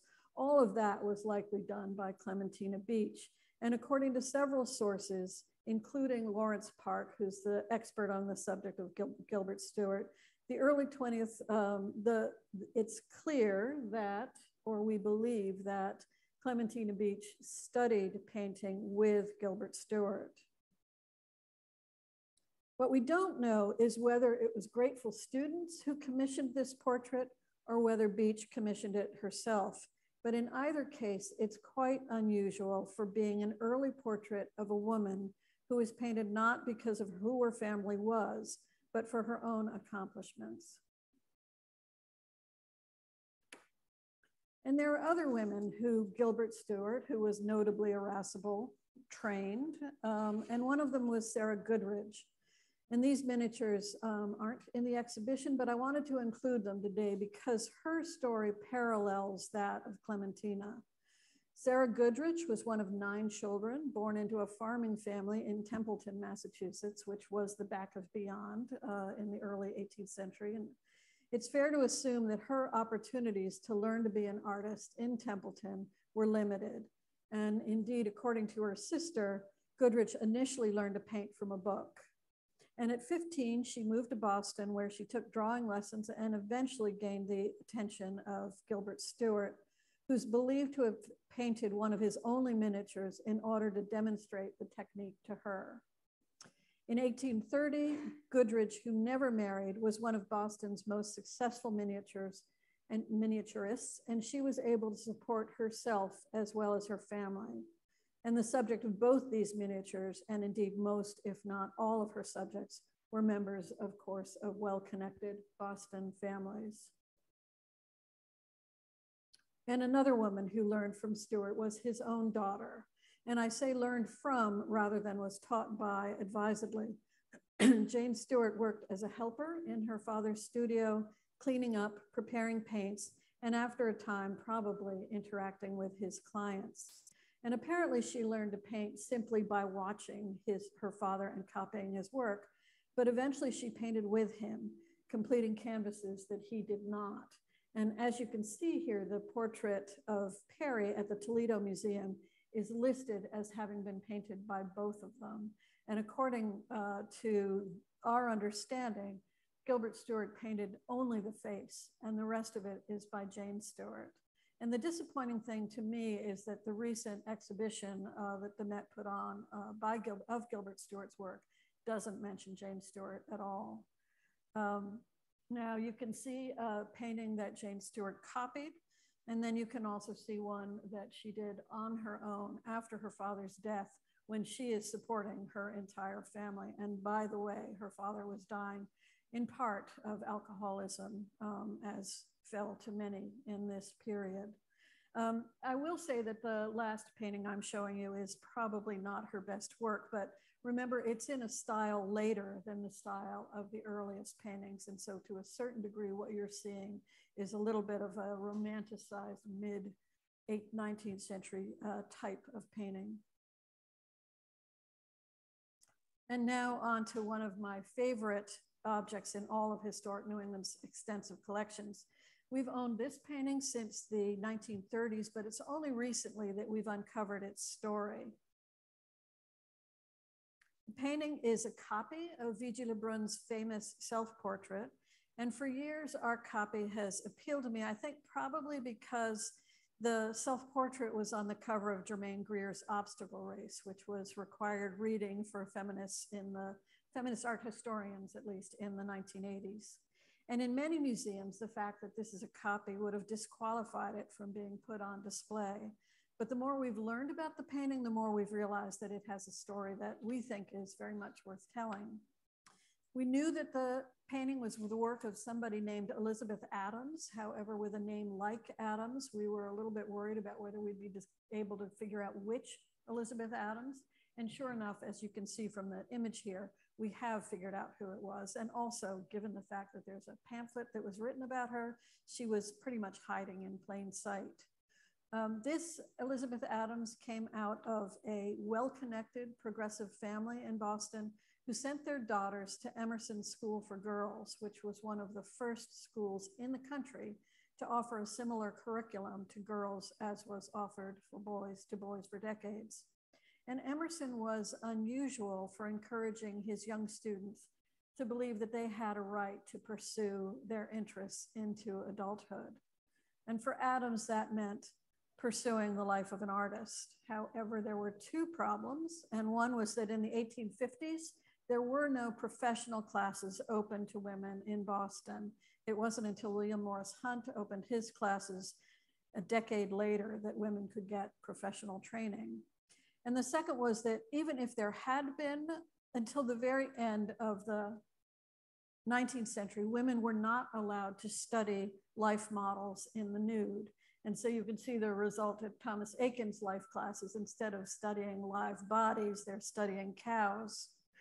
And the question is, why is this important? And the fact is that even today, live models are considered foundational to becoming an artist, whether or not figural one. And you can see that these quotations explain why, and they're taken from a contemporary art school's material. Still, Adams had two distinct advantages over many similarly ambitious women. And one was that family wealth enabled her to avoid marriage, which meant that she avoided children, which meant that she could devote her life to art. And the other was the family connections. Her younger sister, Annie, and brother-in-law, publisher James T. Fields, went to Europe on their honeymoon, and Elizabeth went with them. And when they returned to Boston, she stayed behind, almost certainly using her brother-in-law's connections to get introductions to expats in France and in Italy. And in Paris, she took classes with the artist Charles Chaplin. And like most female students, she almost certainly paid twice as much for her classes and got half the attention of the male students. But classes aren't the only way that people learn how to be artists. One of the ways they have learned and continue to learn today is by copying the work of other artists. And this would have been one of the principal ways that Elizabeth increased her own skill. And without question, she must have spent time like these artists studying the paintings in the Louvre. After a few years in France, Elizabeth left Paris and traveled to Florence to mingle with the artistic and literary expat community there. And in 1865, while Elizabeth clearly was in Florence, the Vasari corridor of the Uffizi Gallery was newly opened to the public. And the Vasari corridor was the place where the Uffizi hung invited artists' self-portraits. So you could only have your portrait there if you were invited. So I imagine Elizabeth Adams walking down the Vasari corridor looking for something to copy. She's passing paintings, self-portraits by Filippo Lippi, Rembrandt, Velázquez, Delacroix, and she comes across this. And I can only imagine her standing before V.G. Lebrun's self-portrait and thinking, right, that's what I want. If she could do it, I can do it. In fact, she did carve out a career as an artist, never as successful, needless to say, as V.G. Lebrun. You've never heard of her. We took a while for us to learn who she was. But in fact, one of her paintings was accepted for exhibition at the Paris Salon in 1885. And whereas most copies of paintings are either painted over or destroyed, this one was treasured, placed in an elaborate frame and preserved for 2 generations before it came to historic New England in 1937, and before we finally reclaimed, my friend Peter Trippi and I, her story just a few years ago. Unlike Adams, Celia Thaxter did not have to be rescued from obscurity. Thaxter grew up on the remote Isle of Shoals off the New Hampshire coast, and she was the daughter of a lighthouse keeper and a later hotel manager. And it might have been because of the isolation that she, at the age of 16, decided to marry a sickly law student 11 years older than her. And the marriage did not thrive. He rarely worked, and it fell to her to support the family. And she did support the family, and in fact, quite successfully. Her first success came in 1861 when her poem Landlocked appeared in the Atlantic Monthly. And before long, she had a thriving career as a writer and was part of Boston's vibrant literary scene. And this was a community that centered on Elizabeth Adams's sister Annie and brother-in-law James T. Fields. And although Thaxter's writing provided income and a community of like-minded people, eventually she began to chafe at the demands, writing to a friend in 1872, quote, When I've earned enough to keep me through the summer, I'll stop this fever of scribbling. Foolishness, I think it is, ever to force one's pen to do anything.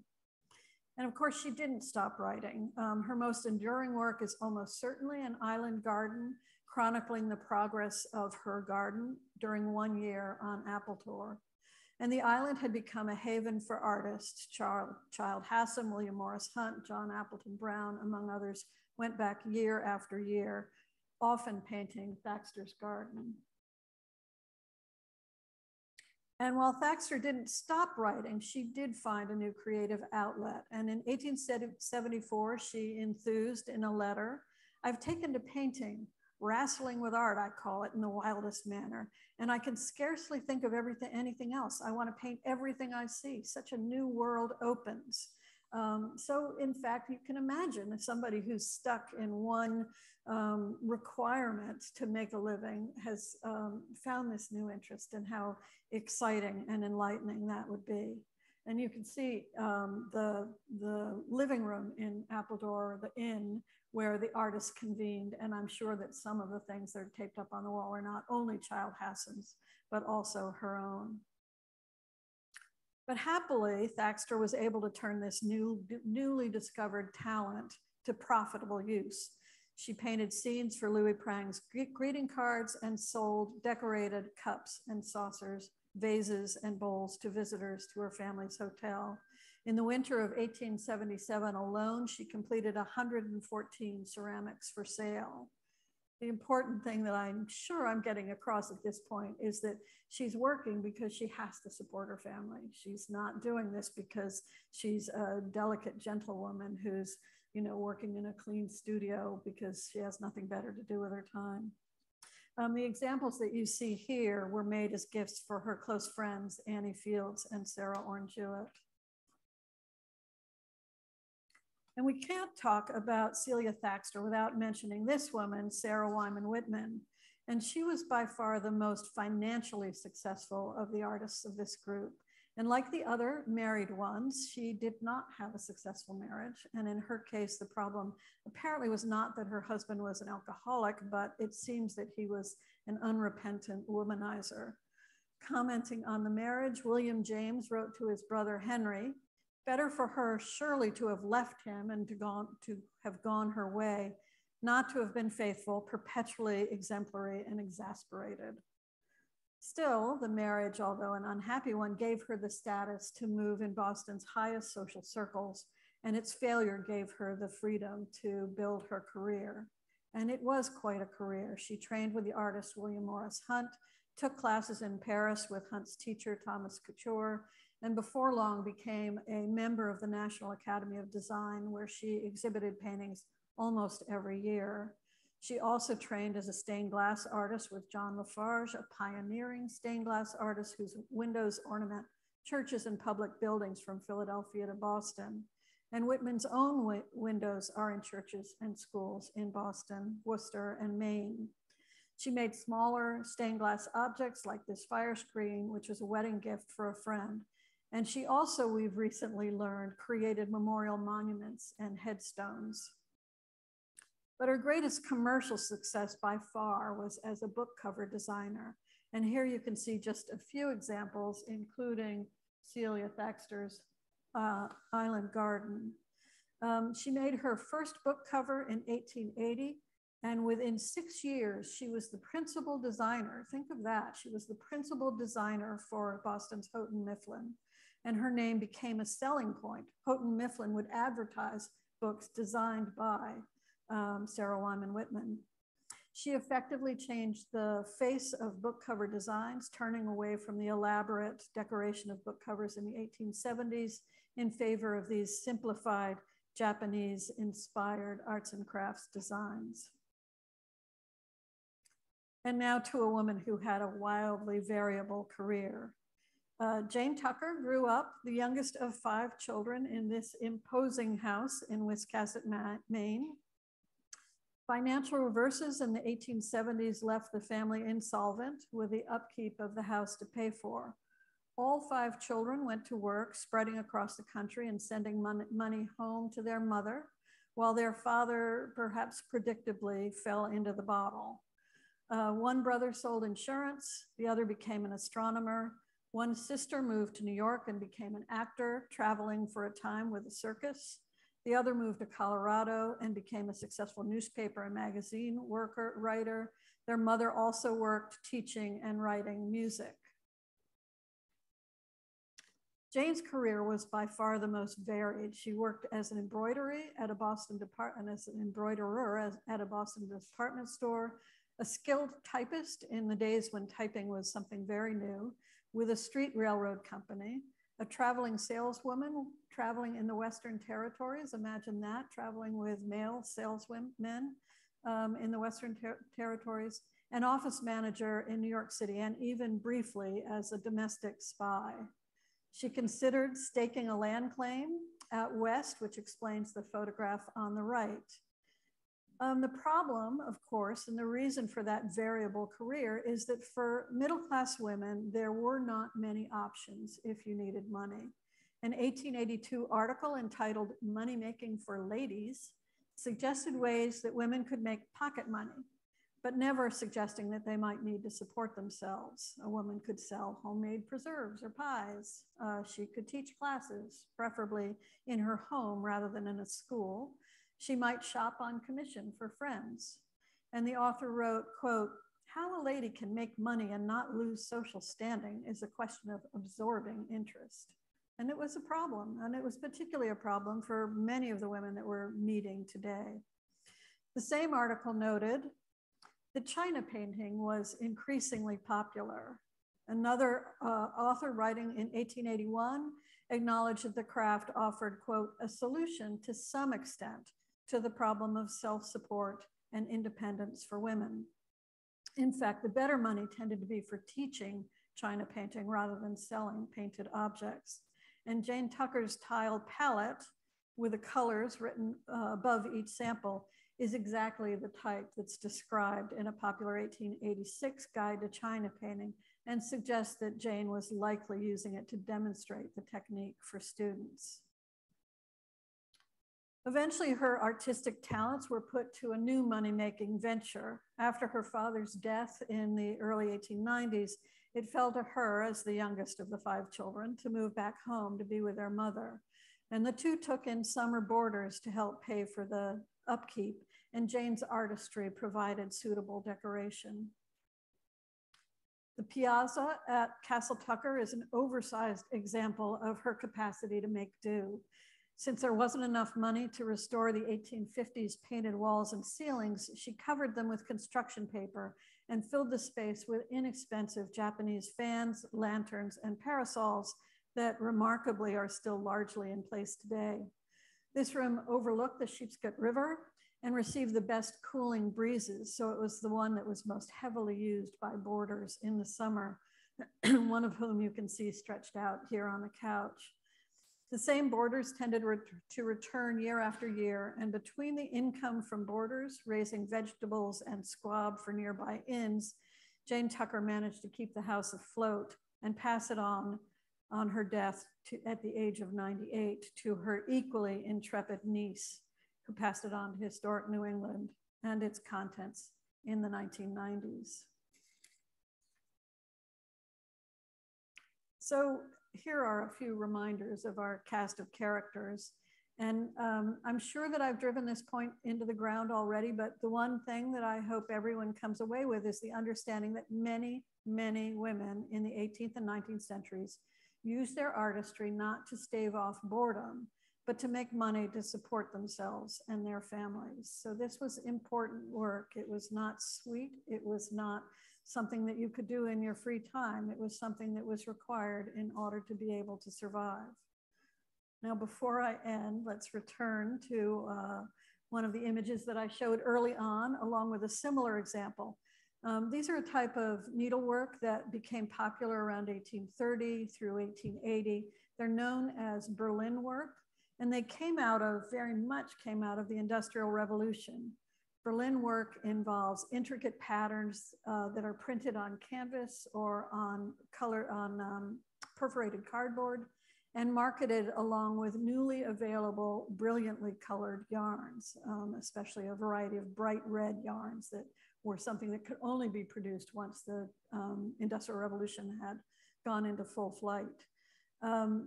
These could be quite large. We have examples in our collection that are 3 feet tall by about 30 inches wide. And the scenes tended to be ones of courtship or piety. So having said that the artistry of the women, of many of these women, helped support their families, I still can't help but appreciate the 19th century commentator who described the excessive use of red in Berlin pictures like these as the blood of murdered time. And I'm happy to take questions if there are any. And I hope that this has given you a new appreciation of some of the work that's gone on by women of means and not of means in the 18th and 19th centuries.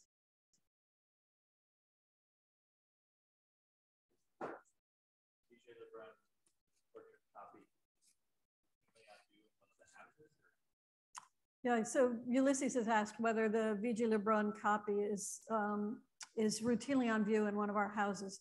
And the answer is that it's not, sadly, although it has a place of honor in the very first place that you go when you come on a tour of our storage facility. Our collections are both in our houses, but those are largely ones that came with the houses, so they are related to the families that own those houses. But we've also been collecting for more than 100 years separately from the houses and our collections. This was, it wasn't a house collection. This was not a house collection. Yeah, and V.G. Lebrun's self-portrait was very popular in the Boston area in the second half of the 19th century. There are lots of examples that survive, and I've seen lots of examples that survive, copies of V.G. Lebrun's portrait. This one is as good as any I've seen, and I think Peter would agree with me that this is really a remarkable craft, a remarkably well-painted copy.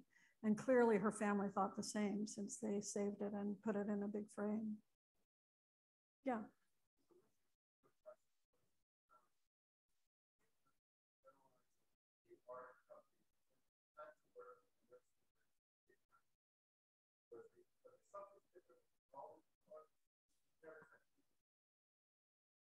So it's an interesting question about whether you can divide out work that's done by women who had to work and women who didn't. I will say that the one example that I can do that with is China painting was done by a lot of women, both Celia Thaxter and Jane Tucker, but also women who undoubtedly did not have to work. I would say that the quality of the women who had to do it was probably a little better because they were doing it more regularly. They had to produce in order to make money. But that's just one small example. I don't think that I can make a generalization beyond that. But it's a really interesting question because there are plenty of women who did not have to make money with the work that they did. And yet they had to keep themselves busy and interested and their minds engaged. And I think that artistry was one way that they were able to do that. The women's art was very closely linked to abolitionism in Boston, where women's sewing circles were in fact the hotbed of abolitionism. And they ended up making a lot of things for sale in order to support abolitionism. So there's a very strong political contingent as well, or connection to a lot of women's work. Question about how women's work was.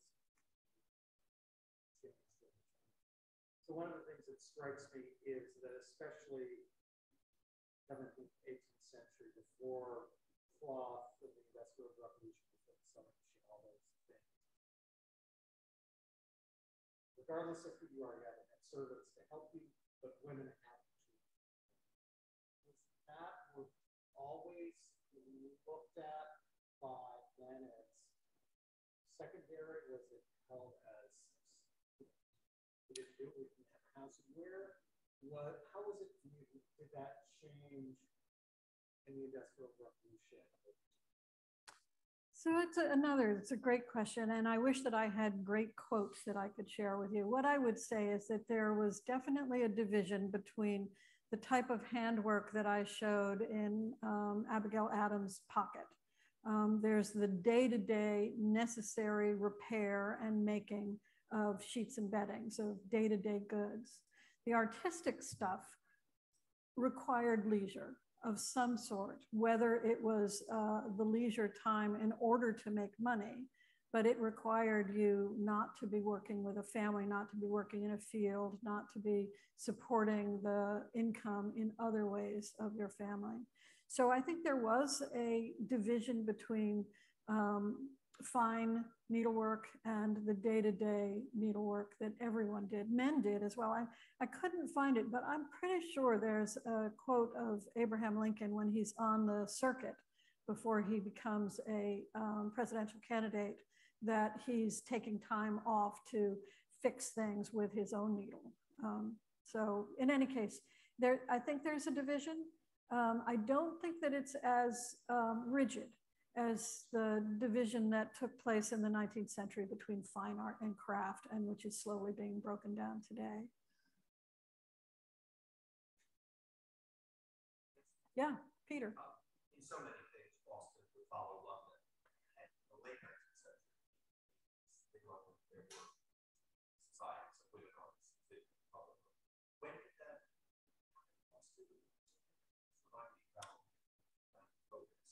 So I would say that women can have successful careers, women of certain standing, as opposed to the ones who were doing it because they had to make money, happens around the same time. And the women who are doing it have either gone to William Morris Hunt's classes that open in the late 1860s, or they start going to the Boston School. And the Boston School of the Museum of Fine Arts took women as well as men, and they were trained in the same classes as men. And so you start seeing successful women artists with successful careers starting around the 1890s and going forward.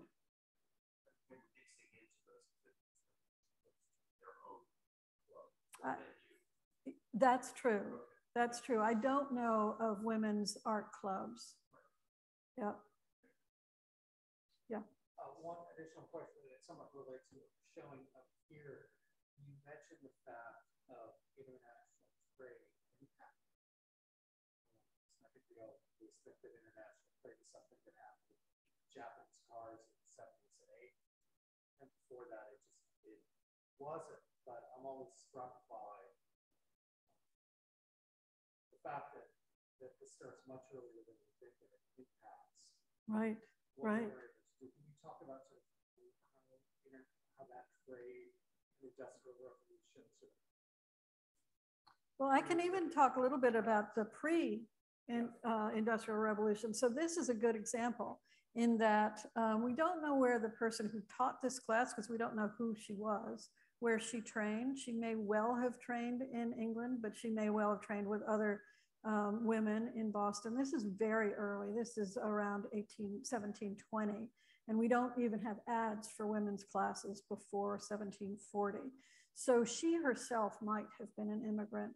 But what we know for sure is that after this figure was completed, the father sent to England for the glass bell jar, because there was nobody in America who could make a bell jar like that. And the reason there was nobody in America who could make a bell jar like that is that manufacturing was heavily restricted by the crown. And so it was one of the impetuses for the revolution, was that we weren't allowed to make our own things as in the colonies. And that meant that we didn't get things that were as good as you could get if you were in London. And it also meant that you paid a lot more for those things that weren't as good. So I'm sure that doesn't answer your question, but the fact of the matter is international trade was part of this community really from the get-go. And after the revolution, we're trading directly with China. And so things are coming back from China with new designs, and those designs are inspiring men and women in the early 19th century. Yeah.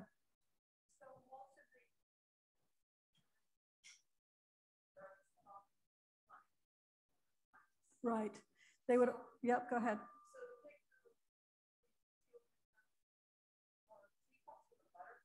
Yeah, yeah.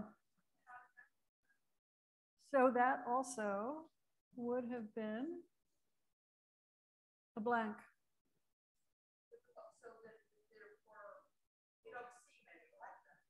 You don't see them surviving. Right, right. You can imagine how fragile these would be, right? But they're pretty great, aren't they? But yeah, that would have been a blank. And so the people who were doing China painting were ordering their blanks and ordering their paints. And then once they had painted it, they were sending them off, in fact, usually to a company called Coolies in Boston for them to be fired. And then they'd come back for sale. So it was a multi-step process requiring cooperation of a bunch of people.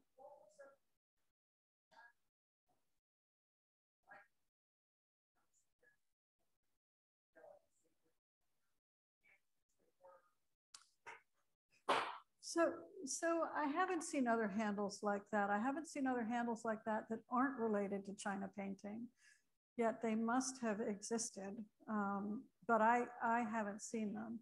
And in terms of the range of forms that were being used in China painting, it's a pretty broad range. I can think of some really lovely, tall, attenuated vases that were China painted, and then lots and lots of plates, cups and saucers, cake stands, a whole variety of usually domestic types of forms rather than decorative.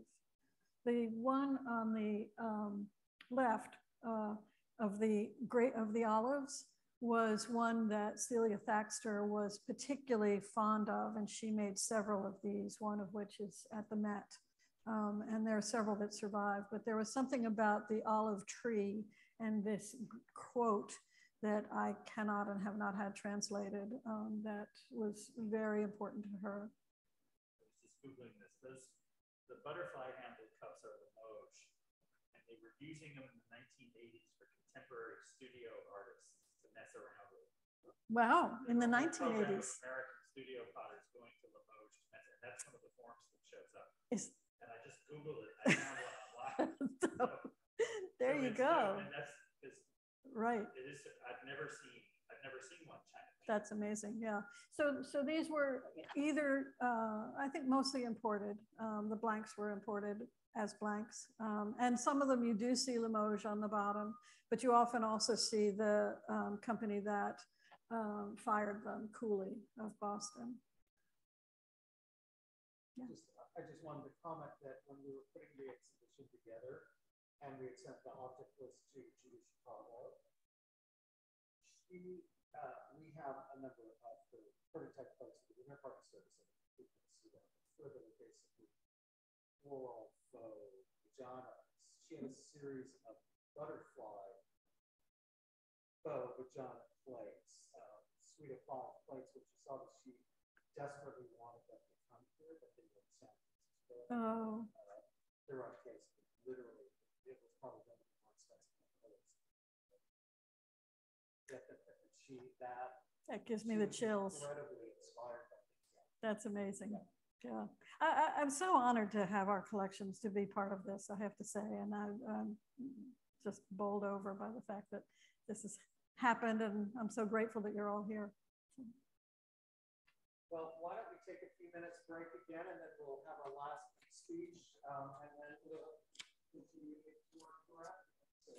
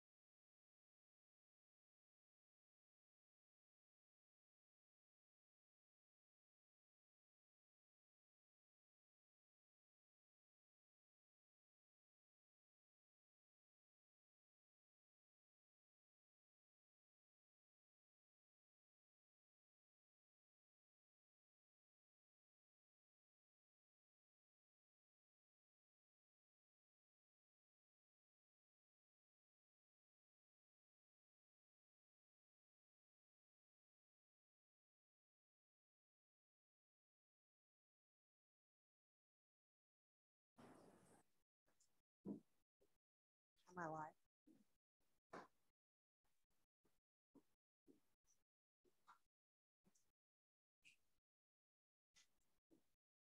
Hello, I'm Becky Hart, and I just want to really thank Howard for inviting me to be part of this show along with Nancy. It's been such a privilege to work on it, and when you retire, you don't know what's going to happen next. And I have had quite a year getting to work here. I'm working for Save Venice. I did a show in London. I mean, it's just been fabulous. But one of the highlights has been working on this show because I brought artists to the table I think that perhaps hadn't been considered for the show. And it really was wonderful to work with the artists and also the challenge. You know, Howard talks about the challenge of the historic work, but there was actually a challenge getting some of the really famous artists in, some of the artists of color, of different backgrounds, convincing them that we would respect their stories and respect their work. So this is called Spinning a Fragile Thread Over Time, and that's because women's histories are not linear. And here I show Arachne, who is the mortal who was considered the finest weaver. And here she is spinning linen thread. Arachne's credited with as being the person who figured out how to hackle flax. That's how to break it down enough so it could be spun, and then it is gathered and spun into a thread. It's very, very strong. And so I thought that this was a wonderful way to start. But also considering something that Howard had already, an artist Howard had already curated into the show. And she says art historians, art critics, and dealers sometimes make it sound like an artist development is like a single thread. More often, it's like a rope with several strands intertwined and revolving around each other. And that's really how the story of women and women's work evolves. Because threads of the story and facts of many women's histories are thin and sometimes broken. And as we attempt to reconstruct the history of the women behind in this show, we find that it's about the evolution of feminism and contemporary art. Individual experience like Weber's stands twined, twisted together to become first the feminist art movement that evolved in the pervasive mode of creation that we now call contemporary art. Rosiska Parker, a British psychologist and art historian, notes that embroidery finds its heritage in women's hands, and today it is widely co-opted as a signifier of the personal and the domestic. And for this talk, my first consideration will be textiles and their intersection with both social and political history. Now, Howard showed us the irascibles, and I'm showing you an image from 1985 of the Guerrilla Girls. And the Guerrilla Girls were a group of artists, critics, and art historians, anonymous, although Howard revealed the name of one of them today. And this poster was made, it's based on Ingres' Le Grand Odalisque, and the woman is wearing the gorilla mask, which all the Guerrilla Girls wear in their performances and their public appearances. But this is a protest because of the inequality of the representation of women. And the Museum of Modern Art had was staging an exhibition titled An International Survey of Painting and Sculpture. And so the Guerrilla Girls in protest did a survey of the Met, and less than 5% of MoMA, and less than 5% of the artists in the modern sections, the Met, are women, and 85% of the images of nudes are women. So it was very much a hegemonic society that that women found themselves in. But their story is a story of disruption and of diversions. And in 1785, the Daughters of Liberty were formed. And this was a group of women who were protesting the Stamp Act and the Townshend Acts And what they did is, as a protest, they refused to buy British materials. So these women spun their own yarn and wove their own clothes. And this is where the virtue of wearing homespun began, because it was an act, a very visible act of protest against the British. And the Daughters of Liberty participated in spinning bees. They made these textiles. And what happened is that they actually, because they made the household purchases, the Women of Liberty had a lot to do with the boycotts that happened. You see women unionizing. So in reaction to the Daughters of Liberty in 1769, the British decide that no woman can be paid for their work in the textile industry in America. That is the British reaction to it. And you find throughout the 18th and 19th century very similar stories, and actually into the 20th century. In 1865, the United Tailorists of New York formed, and in 1909, 20,000 women, the shirtwaist workers of New York, strike. So women became a really big force within the textile industry. This story is intertwined with the stories of abolitionism and women's right. And on the left, you see Elizabeth Cady Stanton with her daughter. And she, along with Lucretia Mott, organized the Radical Women of Seneca Falls. And following the format of the Declaration of Independence, they offered a Declaration of Women's Rights, which included the right to own land, to earn wages, to vote, to submit to laws to not submit to laws that are created without their representation, to assume authority in divorce and child custody, to have the right to college education, and to be able to participate in the public affairs of their churches. Now, she was the mother of 7 and called herself the Caged Lioness. And so her philosophy was promoted by Susan B. Anthony, the wonderful, great Massachusetts-born Quaker radical feminist. And what they realized is that the feminist agenda and the abolitionist agenda were closely linked. And so here I show Sojourner Truth, and you see her with her handwork in her lap. Of course, she was responsible for making goods for her own household. And she says in a night, we tend to think of Sojourner Truth as, a poorly educated woman. In fact, she was born in Ulster County. Dutch was her first language. She became a great orator in English. And in 1851, she says, "I think that twixt the Negroes of the South and the women of the North, all talking about rights, the white men will be in a fix pretty soon." So women did take things into their hands. And when the International Centennial Exposition was in formation in 1873, a number of wealthy women were asked to raise the money for the cost of the exposition. And in the course of the organization of the exposition, so many nations wanted to participate that the women who were promised space in the central pavilion were pushed out. So very quickly, the women changed their focus, and in 4 months raised all the money it took to build this building.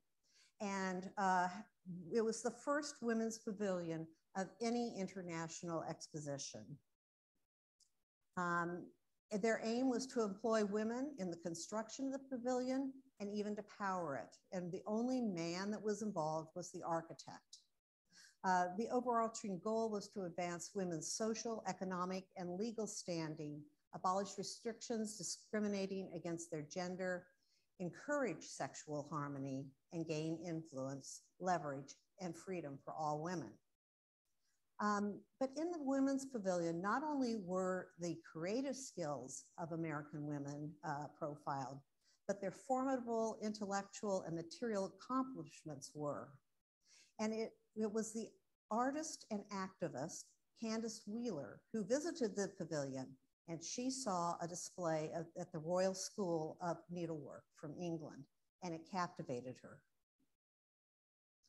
In the 19th century, the name associated artist was synonymous with the highest standard in design and craftsmanship. The founders of the firm, Louis Comfort Tiffany, Candace Miller, and others, created an aesthetic that was inspirational and novel, particularly its incorporation of American-based materials and motifs. Wheeler left her business association with Tiffany and went on to lead Associated Artists. And as it became one of the most successful and highly respected women designers. And in 1882, she was invited to redecorate the White House. But what's important is that she learned from the Royal School of Needlework an idea that women should be able to provide for themselves, to provide their domestic necessities, and that businesses should be run for the profit of women and for the benefit of women. And that's what the Associated Artists became. With the onset of World War I, women entered the workforce in large numbers. And it was this presence that gave momentum to the suffragette movement. The 19th Amendment, which was passed by Congress in 1919 and in 1920 officially ratified after over 100 years of protests. Now, it had been a long-standing practice to exclude women from the workplace, and women were in the workplace because of the need for a workforce during World War I. And as soon as the soldiers came home, the women were pushed out. Further, after World War II, and Nancy talked a little bit about the WPA as a way of employing women, it was a double-edged sword. There was a law that said one member of the family could be employed. So yes, women were employed, but they could be the only person in their family employed. And then in 1944, with the GI Bill, it became considered unpatriotic for women to fill classes that former soldiers might attend. And male artists who were teaching art in art school thought it wasn't worth their time to teach women because they assumed that they would marry and become parents with housekeeping responsibilities that would be in conflict with an artist's life. Now, Howard talked a little bit about the irascibles, and here I'm talking about it again. This photograph was taken for Life magazine after the so-called abstract expressionists, and at the time they didn't call themselves the abstract expressionists. They were named that by Time magazine. And it was arranged in a way that these men were going to look like bankers, very upstanding citizens. And the photograph was about to be taken, and Hedda Stern knew it was going to, and she arrived at the last minute. She pulled a table up and back and stood on top of it. She likes to say she didn't even have time. They didn't give her an opportunity to take off her top coat or put her purse down. And that's how she got into it. She really just pretty much crashed it.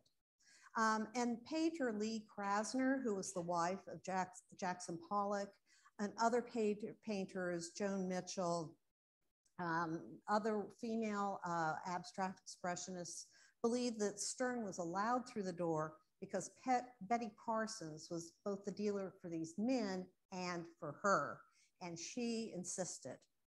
But Stern said, quote, "They were all very furious that I came in because they all were sufficiently macho to think that the presence of a woman took away from the seriousness of the photograph."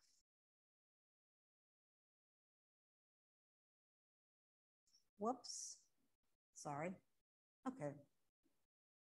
Now, disruption has been at the heart of contemporary women's practice, and it has a storied history.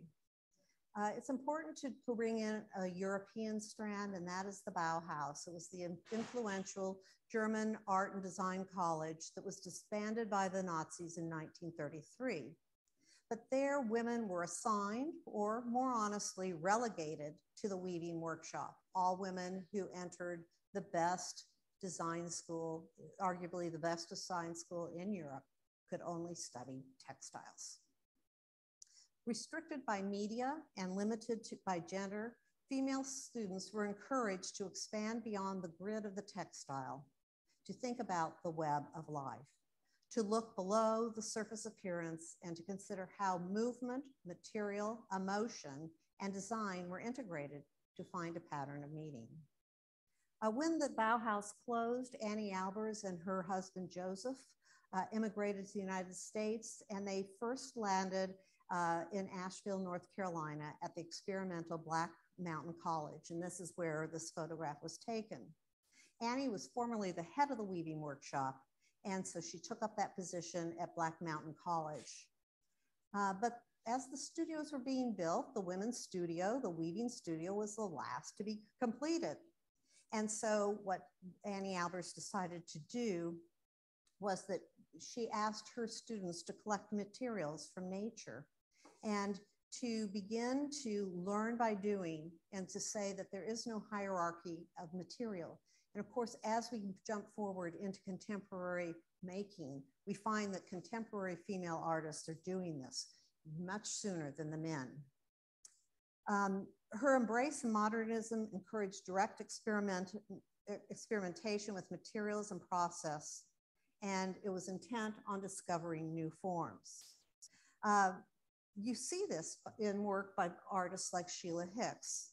And Sheila Hicks and Annie Albers intersect because Sheila Hicks studies painting at Yale under Joseph Albers. And Joseph recognizes that Sheila has this interest in textiles, introduces her to his wife, and together Annie and Joseph sponsor Sheila Hicks for her first Fulbright to Peru to study Peruvian textiles.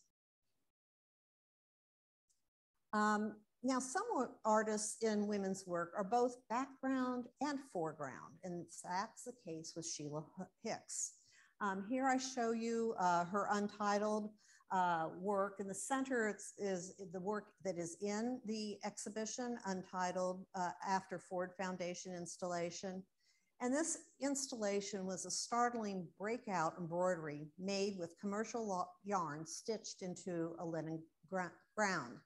She uses a traditional stitch, the satin stitch, yet she reinvents the process. Echoes of Annie Albers are heard in Hicks' comments as she talks about the Ford project. I wanted to create a space to house you. I experimented with spaces, with shapes, with hard edges, the direction of the stitch, and discovered a curved shape. Circles that almost touched each other reminded me of a beehive, which is what I think of when I think of the Ford Foundation. So Annie Albers, here I show you on the left, Annie Albers in 1967, making the original installation. And then in 2014, the complete work was remade. As has happened to many textiles that are in commercial buildings, they were installed at a time that fire standards were different. And when they sprayed fire retardants on these textiles, it degraded them. And Annie Albers' installation at Ford Foundation had been so degraded that about 1910, 1911, 2010, 2011, they were trying to figure out what to do with it. And Sheila Hicks decided that at no cost, she would recreate her work because she feels like this is one of her magnum opus and she wants it to be as good as possible. Now, we've talked a little bit about the feminist program and about Woman House already. The feminist art program at Cal Arts was slated to occupy a new building, but when they opened in 1971, they found themselves without a building. So the heads of the department, Judy Chicago and Miriam Shapiro, searched throughout LA and found the building, the Victorian home that Howard showed you a picture of, and decided that this would be not so much a studio, but a place for women to really begin to think about the ideological and symbolic conflation of women and home. It inspired a really immersive response to womanhood. Shapiro and Chicago encouraged students to examine, exaggerate, and subvert the social implications of being female. The subjectivity of the students' exploration was physical and of the body, even though the resulting installation used the lens of the social. The result, Women House, was built by the students, for the students, and the first day that it was opened, only women were allowed in. It was open for a short period of time, about a month, and 10,000 people visited it. This is what it looked like inside, some of the things. So Robin Welch's Nutrient Kitchen, alternately called Egg to Breast, visually linked the ritual of cooking to a woman's breast, bodily function of a breast. She had subverted the masculine tropes that sexualized female breasts by linking it to its biological function, nourishment. Sandra Orgel performed in one of two works collectively called Maintenance. And here she slowly ironed a single bed sheet over the duration of an evening. After leading Woman House, Chicago and Shapiro began working strategically in ways that uplifted women. The format of Chicago's testploid, an energetic rainbow surrounding a cavity, suggests female pleasure. Howard has already talked about the pun on Elizabeth Blackwell's name. Shapiro called her works fromages. They're collages made from smaller decorative and patterned materials, carefully cut and pieced together. Here she uses the techniques of a quilt maker in circular format, reminiscent of a hooked rug or a braided rug. Historic objects anchor each section of the exhibition, which is loosely ordered either by type or technique. In this particular suite, all of the imagery in the artworks is created with a satin stitch, and they tell stories about women from very different vantage points. Anne Sutherland's, which is the bottom center, 19th century rendering of Princess Ermania illustrates a tale of female piety as told in Tasso's epic poem, Gerusalemme Liberata. And in the canto, it's a battle between honor and love. Is unleashed inside of the princess. So she's trying to decide which way to go. It's a moral crisis. Above, Hicks is listening to the lessons taught by Annie Albers using the satin stitch.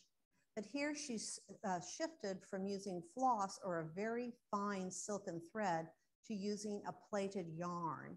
She expands the length of the stitch and changes its direction to create an abstract motif.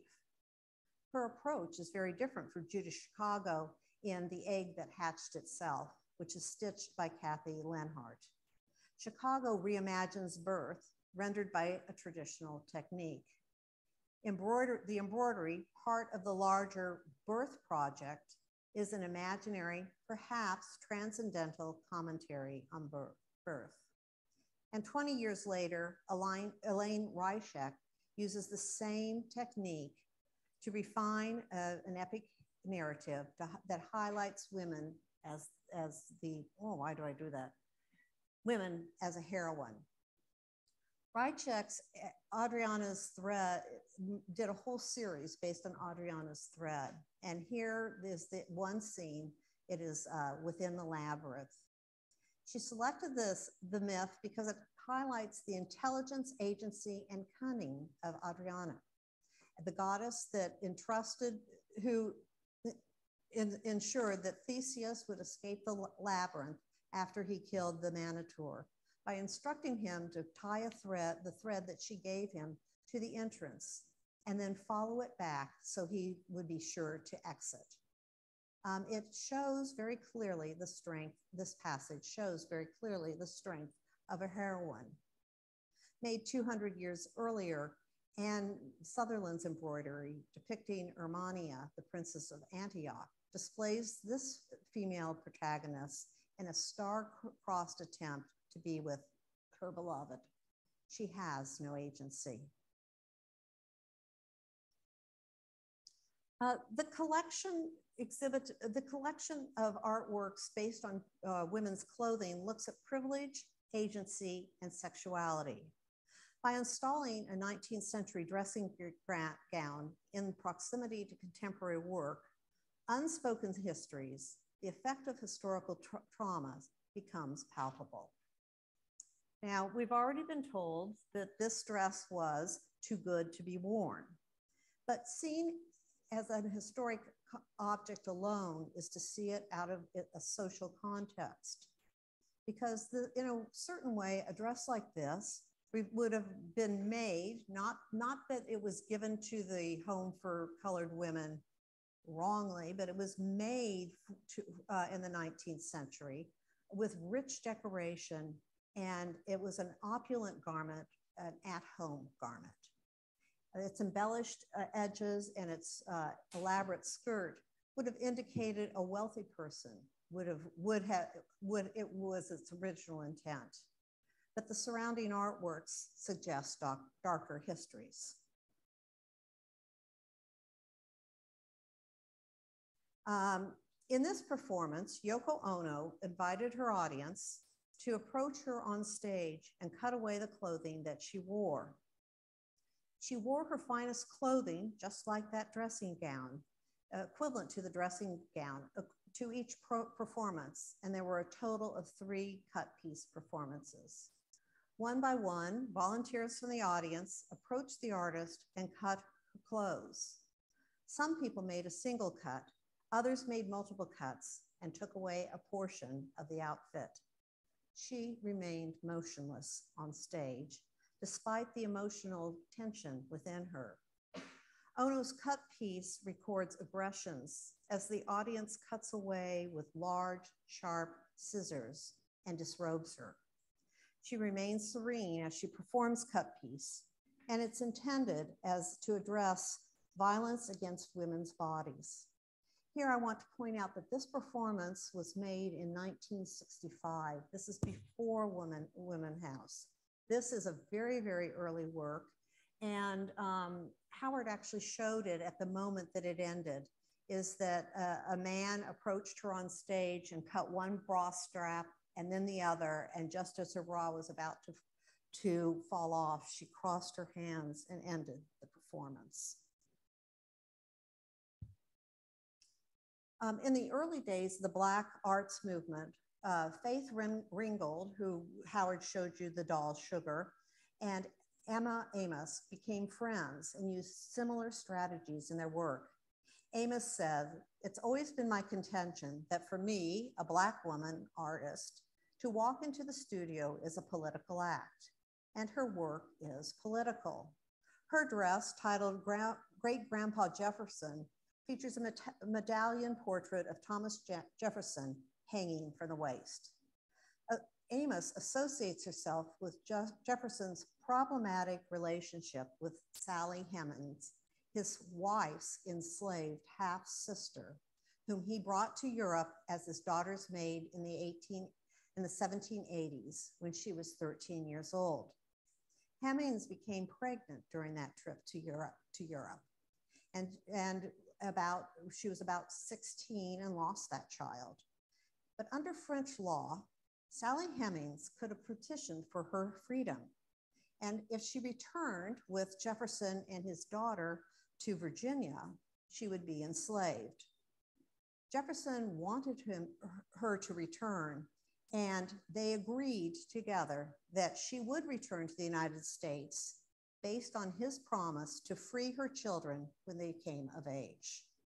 Now, there are stories that go about this. It doesn't necessarily happen in a very straightforward way, but her children, in fact, are emancipated. Sally Hemings, however, is not. The proximity of the historical gown to these and other contemporary works questions what older histories are left untold, as quiet as they are kept. But we can no longer think about the dressing gown in terms of status, luxury, or bountiful gift. We are forced to think about the women who may have worn such a garment and the historical trauma that they inherited or the aggressions that they personally experienced. Inside the mansion, contemporary artists are placed mise en scène as they might have been used. Although most of the china seems to belong in this regal dining space, tableware from the 19th, 20th, and 21st centuries have distinct meanings. The 19th century Sèvres porcelain coffee cup signifies wealth, status, and luxury, and was probably purchased by the Duchess of Talleyrand as a way of maintaining her connection to her life in Paris before she returned to Lyndhurst. Such pieces, though, celebrate the French elites whose image are recorded on the cups. And the Duchess was among Americans who collected this tableware to announce their wealth and demonstrate a gracious lifestyle. Photographer Cindy Sherman creates historical fiction by inserting her self-portrait into an original design for a porcelain set commissioned by Madame de Pompadour in 1756 at the Manufacture Nationale de Sèvres. By reenacting Madame de Pompadour, Sherman casts herself as a patron of the arts, albeit somewhat tongue-in-cheek. But choosing to have the porcelain made at Sèvres, she asks us to recall the 19th century quest to own such luxurious objects and comments on the commodification of women by men as objects of desire. Beatrice Glow looks to actual histories as she created her Runhatten tea room. She calls on a history that links her Asian heritage to her life in New York City, where she now lives. She used decals and acrylics to decorate commercially available ceramic blanks, not fine china or porcelain. These non-luxury materials were selected to critique as a critique to what is central to her tea room. Rune, a former British colony of the Banda Islands of Indonesia, was acquired by the Dutch when they traded the tiny archipelago, when Britain traded the tiny archipelago for Manhattan. This gave the Netherlands a monopoly on the nutmeg trade and elevated the status of the Dutch East India Company. Here, in the image on the left, Glow shows the relative landmass of the exchange, using violet to represent the total area of Rune in comparison to the geography of Manhattan. And you can see how vital this one little piece of land was to connect the Spice Islands for the Dutch. Glow chose red to suggest the bloodshed that resulted from colonialism and the brutality of the settlers. Her decals are made from prints that documented the occupation of both islands in the 18th century. The imperialist transaction, the exchange of land, caused violence, dispossession, forced migrations, and enslavement for the indigenous people in each colonial territory. Glow, who, as I said, has heritage as a Chinese and Native American, creates community-centered projects to connect the Bandanese of Indonesia with the Lenape, the indigenous people of Manhattan, and forms bridges that interconnect these legacies, trying to heal the aftershocks of historic realities. In more recent work, like Glow's tableware, the subject has shifted from feminist agendas to stories about humans. Over the past 20 years, artists have embraced their own subjectivity, which fosters an expanded scope of commentary. Paula Hayes's terrariums use plant materials that live for years. The larger terrarium on display, TM1, which is on the table, was planted 13 years ago. She creates a controlled environment based on the Victorian invention of the Wardian case, now called a terrarium, that allows plants to thrive in an enclosed space at a constant temperature. Hayes commissions hand-blown glass containers for her miniature gardens, rooting the plantings in spaces that mimic the shape of the Earth's atmosphere.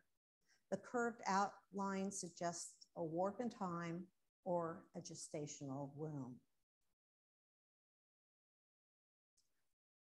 Her works expand the parameters of art making, and she writes, what does it mean to own an artwork that will never look the same from one month to the next?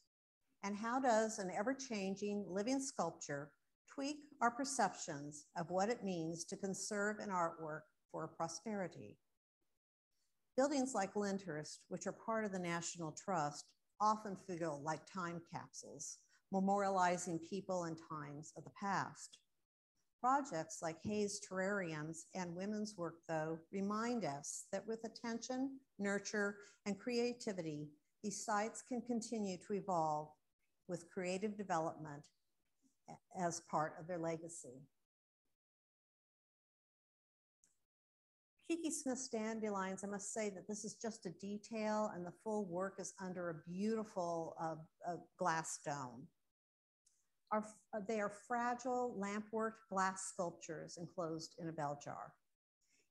In a practice that considers elemental forces, procreation, death, and regeneration, using imagery from the natural world, here, Kiki Smith chooses a common weed, sometimes called a blowing flower in other languages.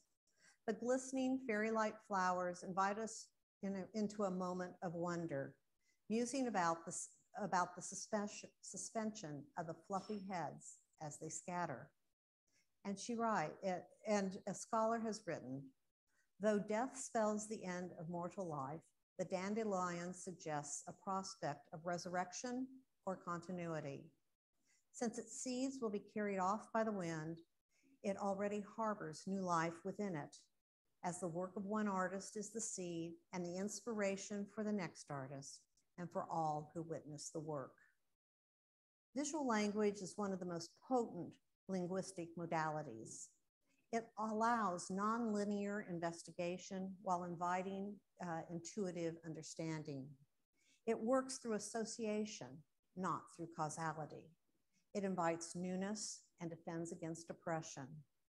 The language of the domestic, the objects, legacies, and techniques over the course of centuries have invited creative invention and artistic initiative.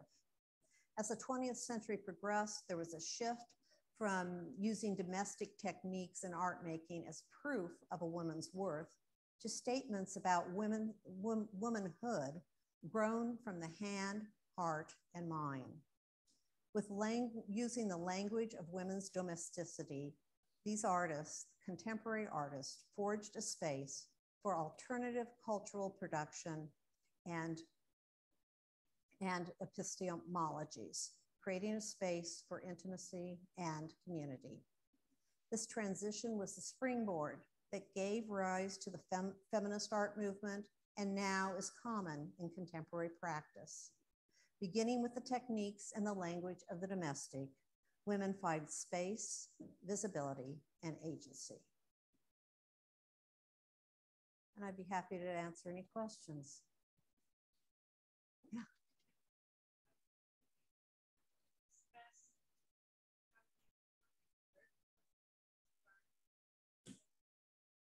You know, that was not my decision. It was Howard's, although I will say that when, so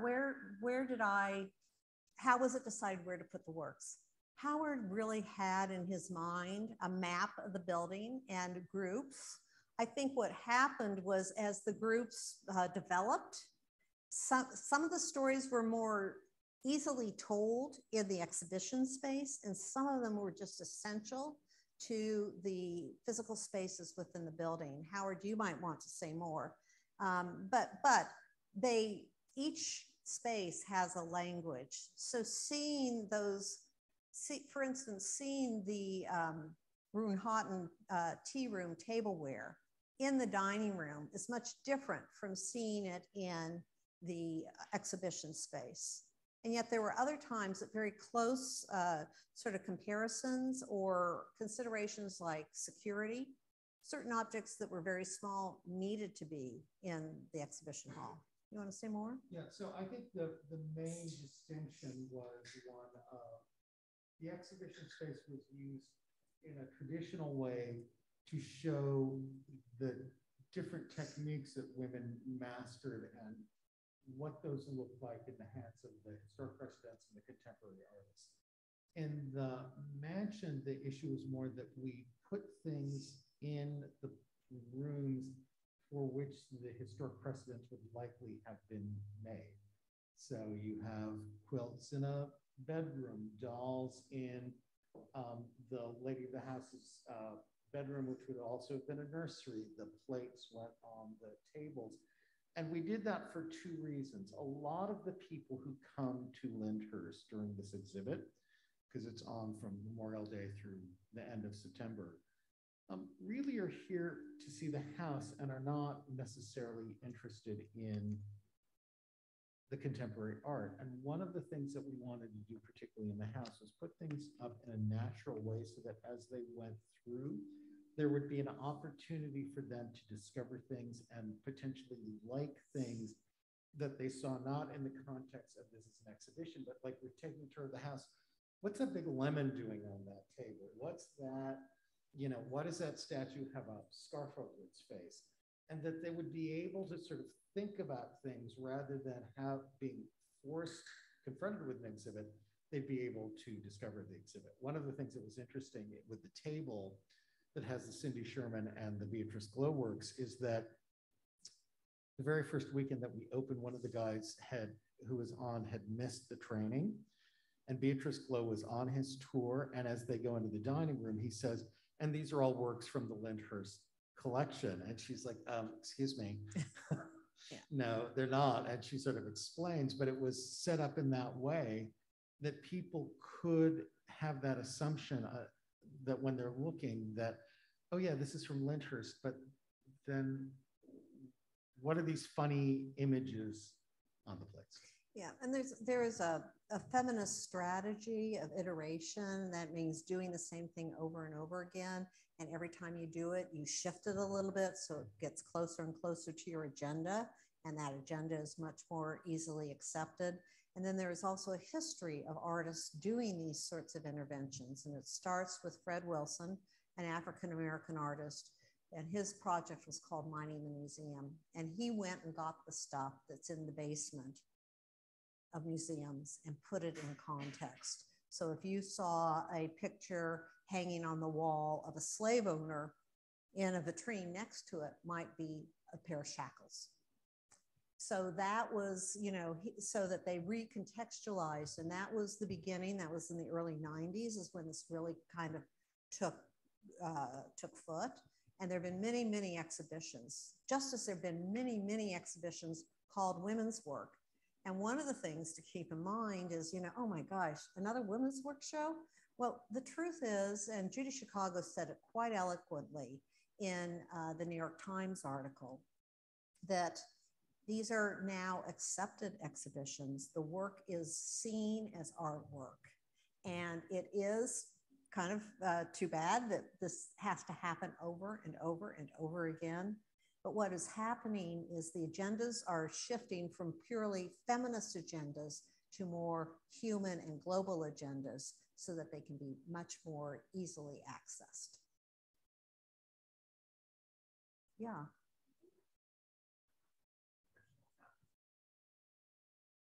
The original tapestry of what? The fort. Usually when that happens, there's a registrar involved who would get a written document they probably preserved part of it. They did very careful photo documentation, not only of the object as at the time it was removed, but probably had documented the degradation of the object. They take samples. They probably took apart part of it so that they could get to the parts of the cloth. I mean, Sheila Hicks, the reason Sheila Hicks insisted on doing it herself is she knew the materials, she knew exactly how it was done, and she offered to do this at no cost. But this is very carefully documented, and then by written permission of the artist, an artwork can be destroyed. One of my first shows that I did was in Detroit, and an artist had made great big sculptures out of airwick, you know, that gooey air scent. And at the opening, somebody stepped flat in the middle of it and it went everywhere. And to this day, she remade it.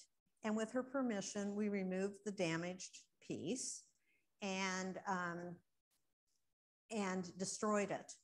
But to this day, one of my nightmares is that the registrar comes to get me because I've destroyed the artwork in her museum. Yeah. Yes.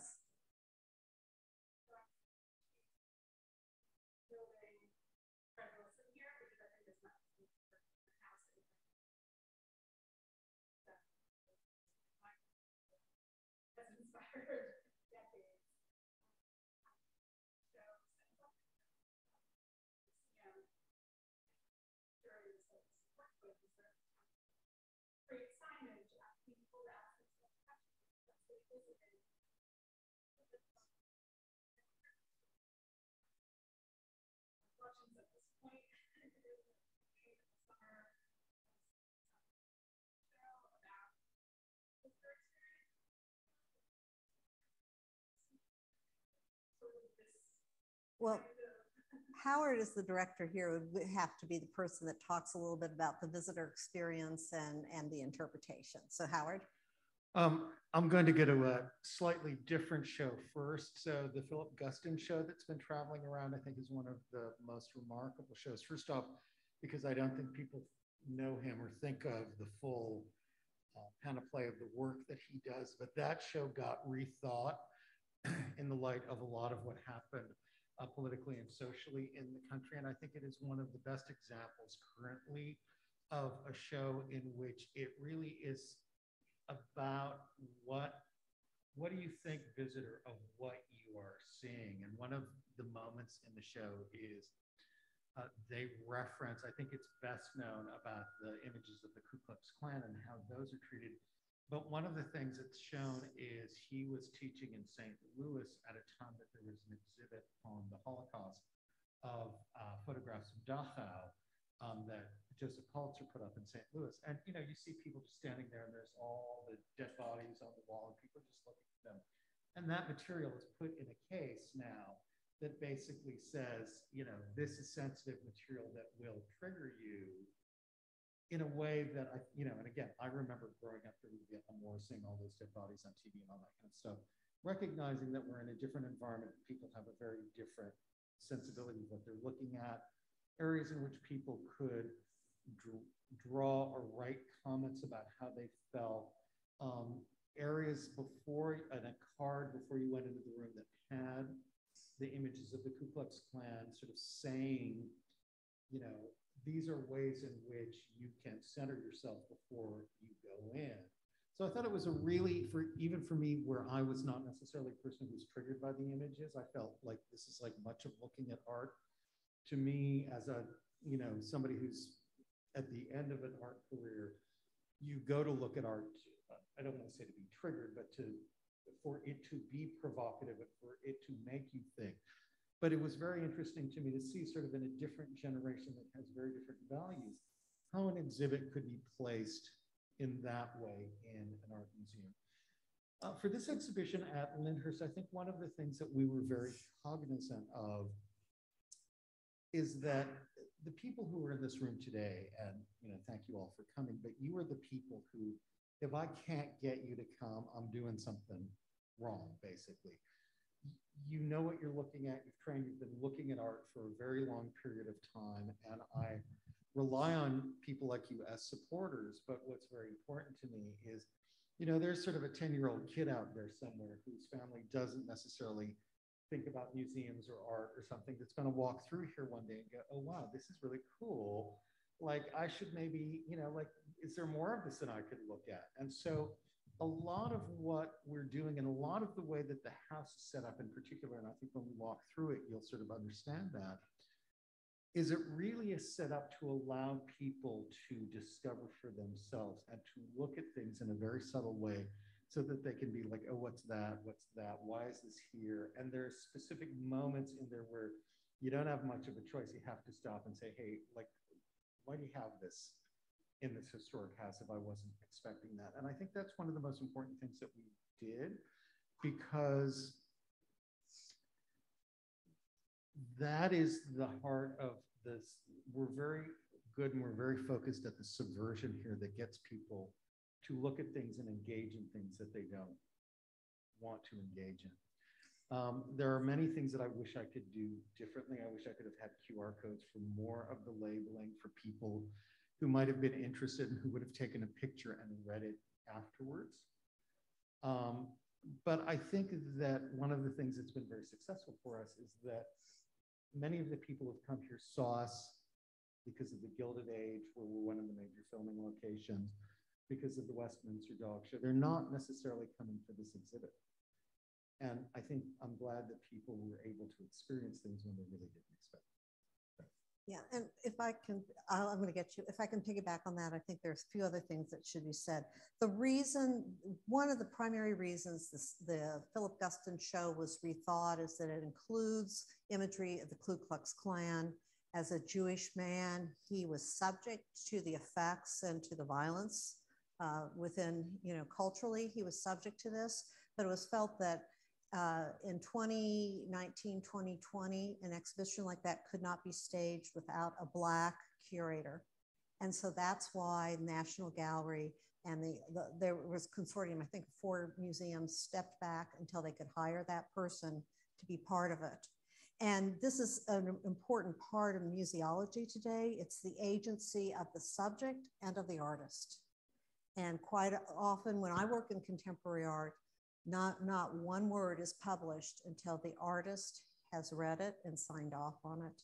And that is a continuing thing, so that when you think about curation, it's really a collaboration now between the artist and the curator. And here, the artists were absolutely thrilled. And I think Nafis White said it really well, using the words of Betty Saar, I stand on the shoulders of those who came before. And now I am in a great national monument and somebody can stand on my shoulders. Yeah.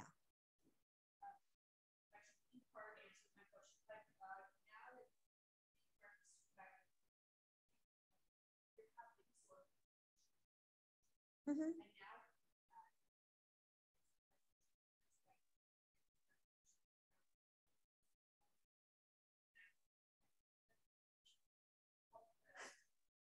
Well, I'm right now involved in Save Venice, which is an organization in Venice, Italy. And we are beginning to investigate the women's work, meaning who were the women artists of the time. And I think that Nancy did an amazing job of reconstructing these histories. And what happens over time is, you know, the stories get more complicated. It's hard to unlace and tell fact from fiction. And I think those are the really, really fun shows to be working on. Yes.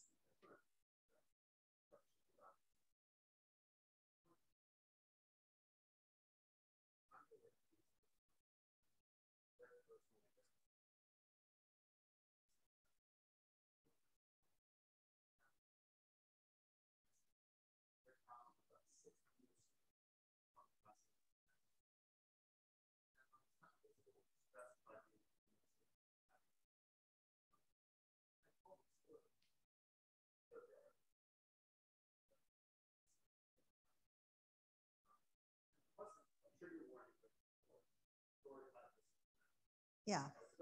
Yeah, but it's just like,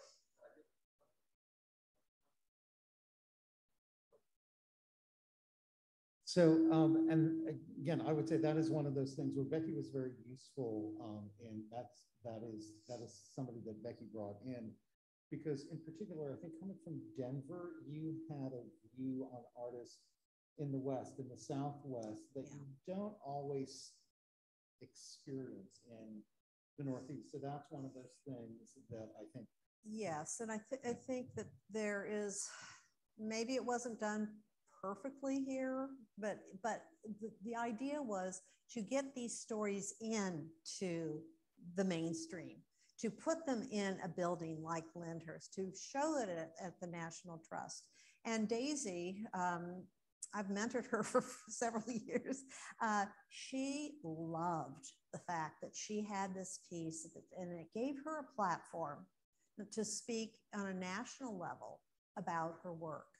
And her work is about the immigrant, migrant experience, really about the migrant experience these days.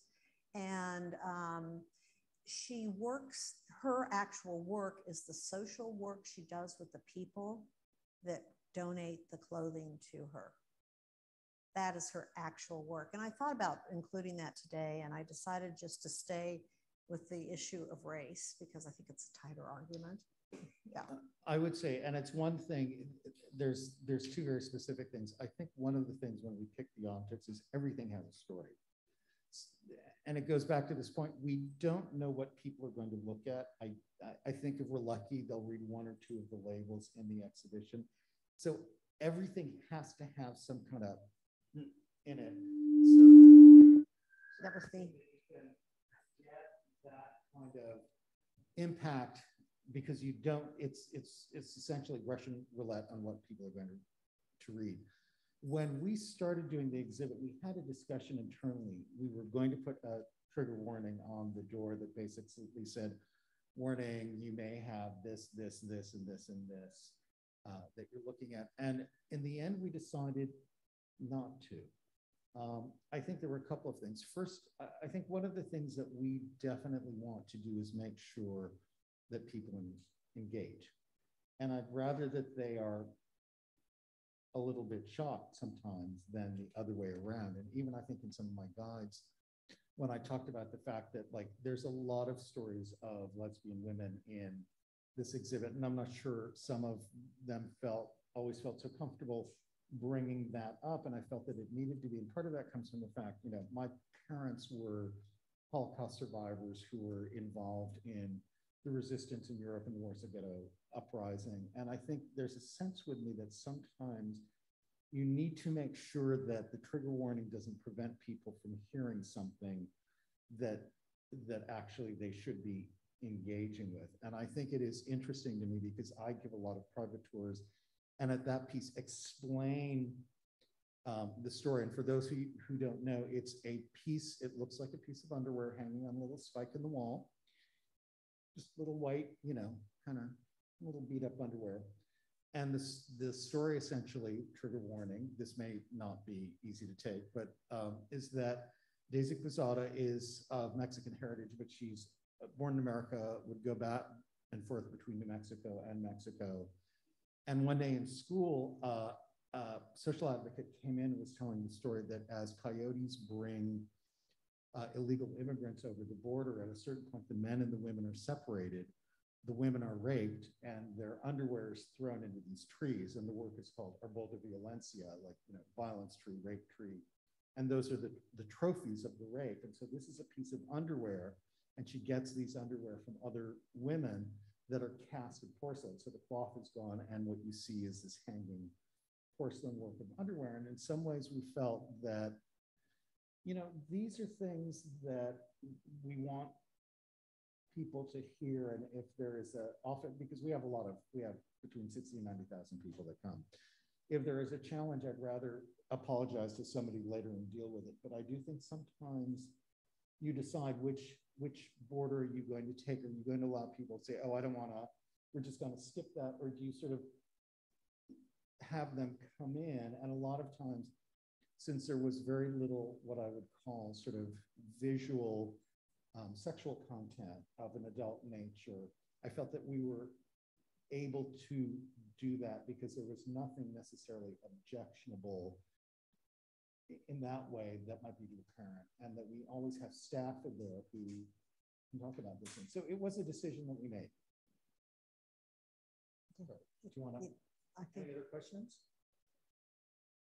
So I just want to thank Nancy and Becky both for the work on this exhibit and for being here today. And thank you all for coming. And for those of you who are online with us, as I say, this will conclude our online program. Now, for the rest of you, if you haven't seen the exhibit, please come. We'll do a tour of the exhibition. We'll start in the exhibition gallery, and then we'll go up to the mansion. So if you can join us, please do. And hopefully our lively discussion will continue.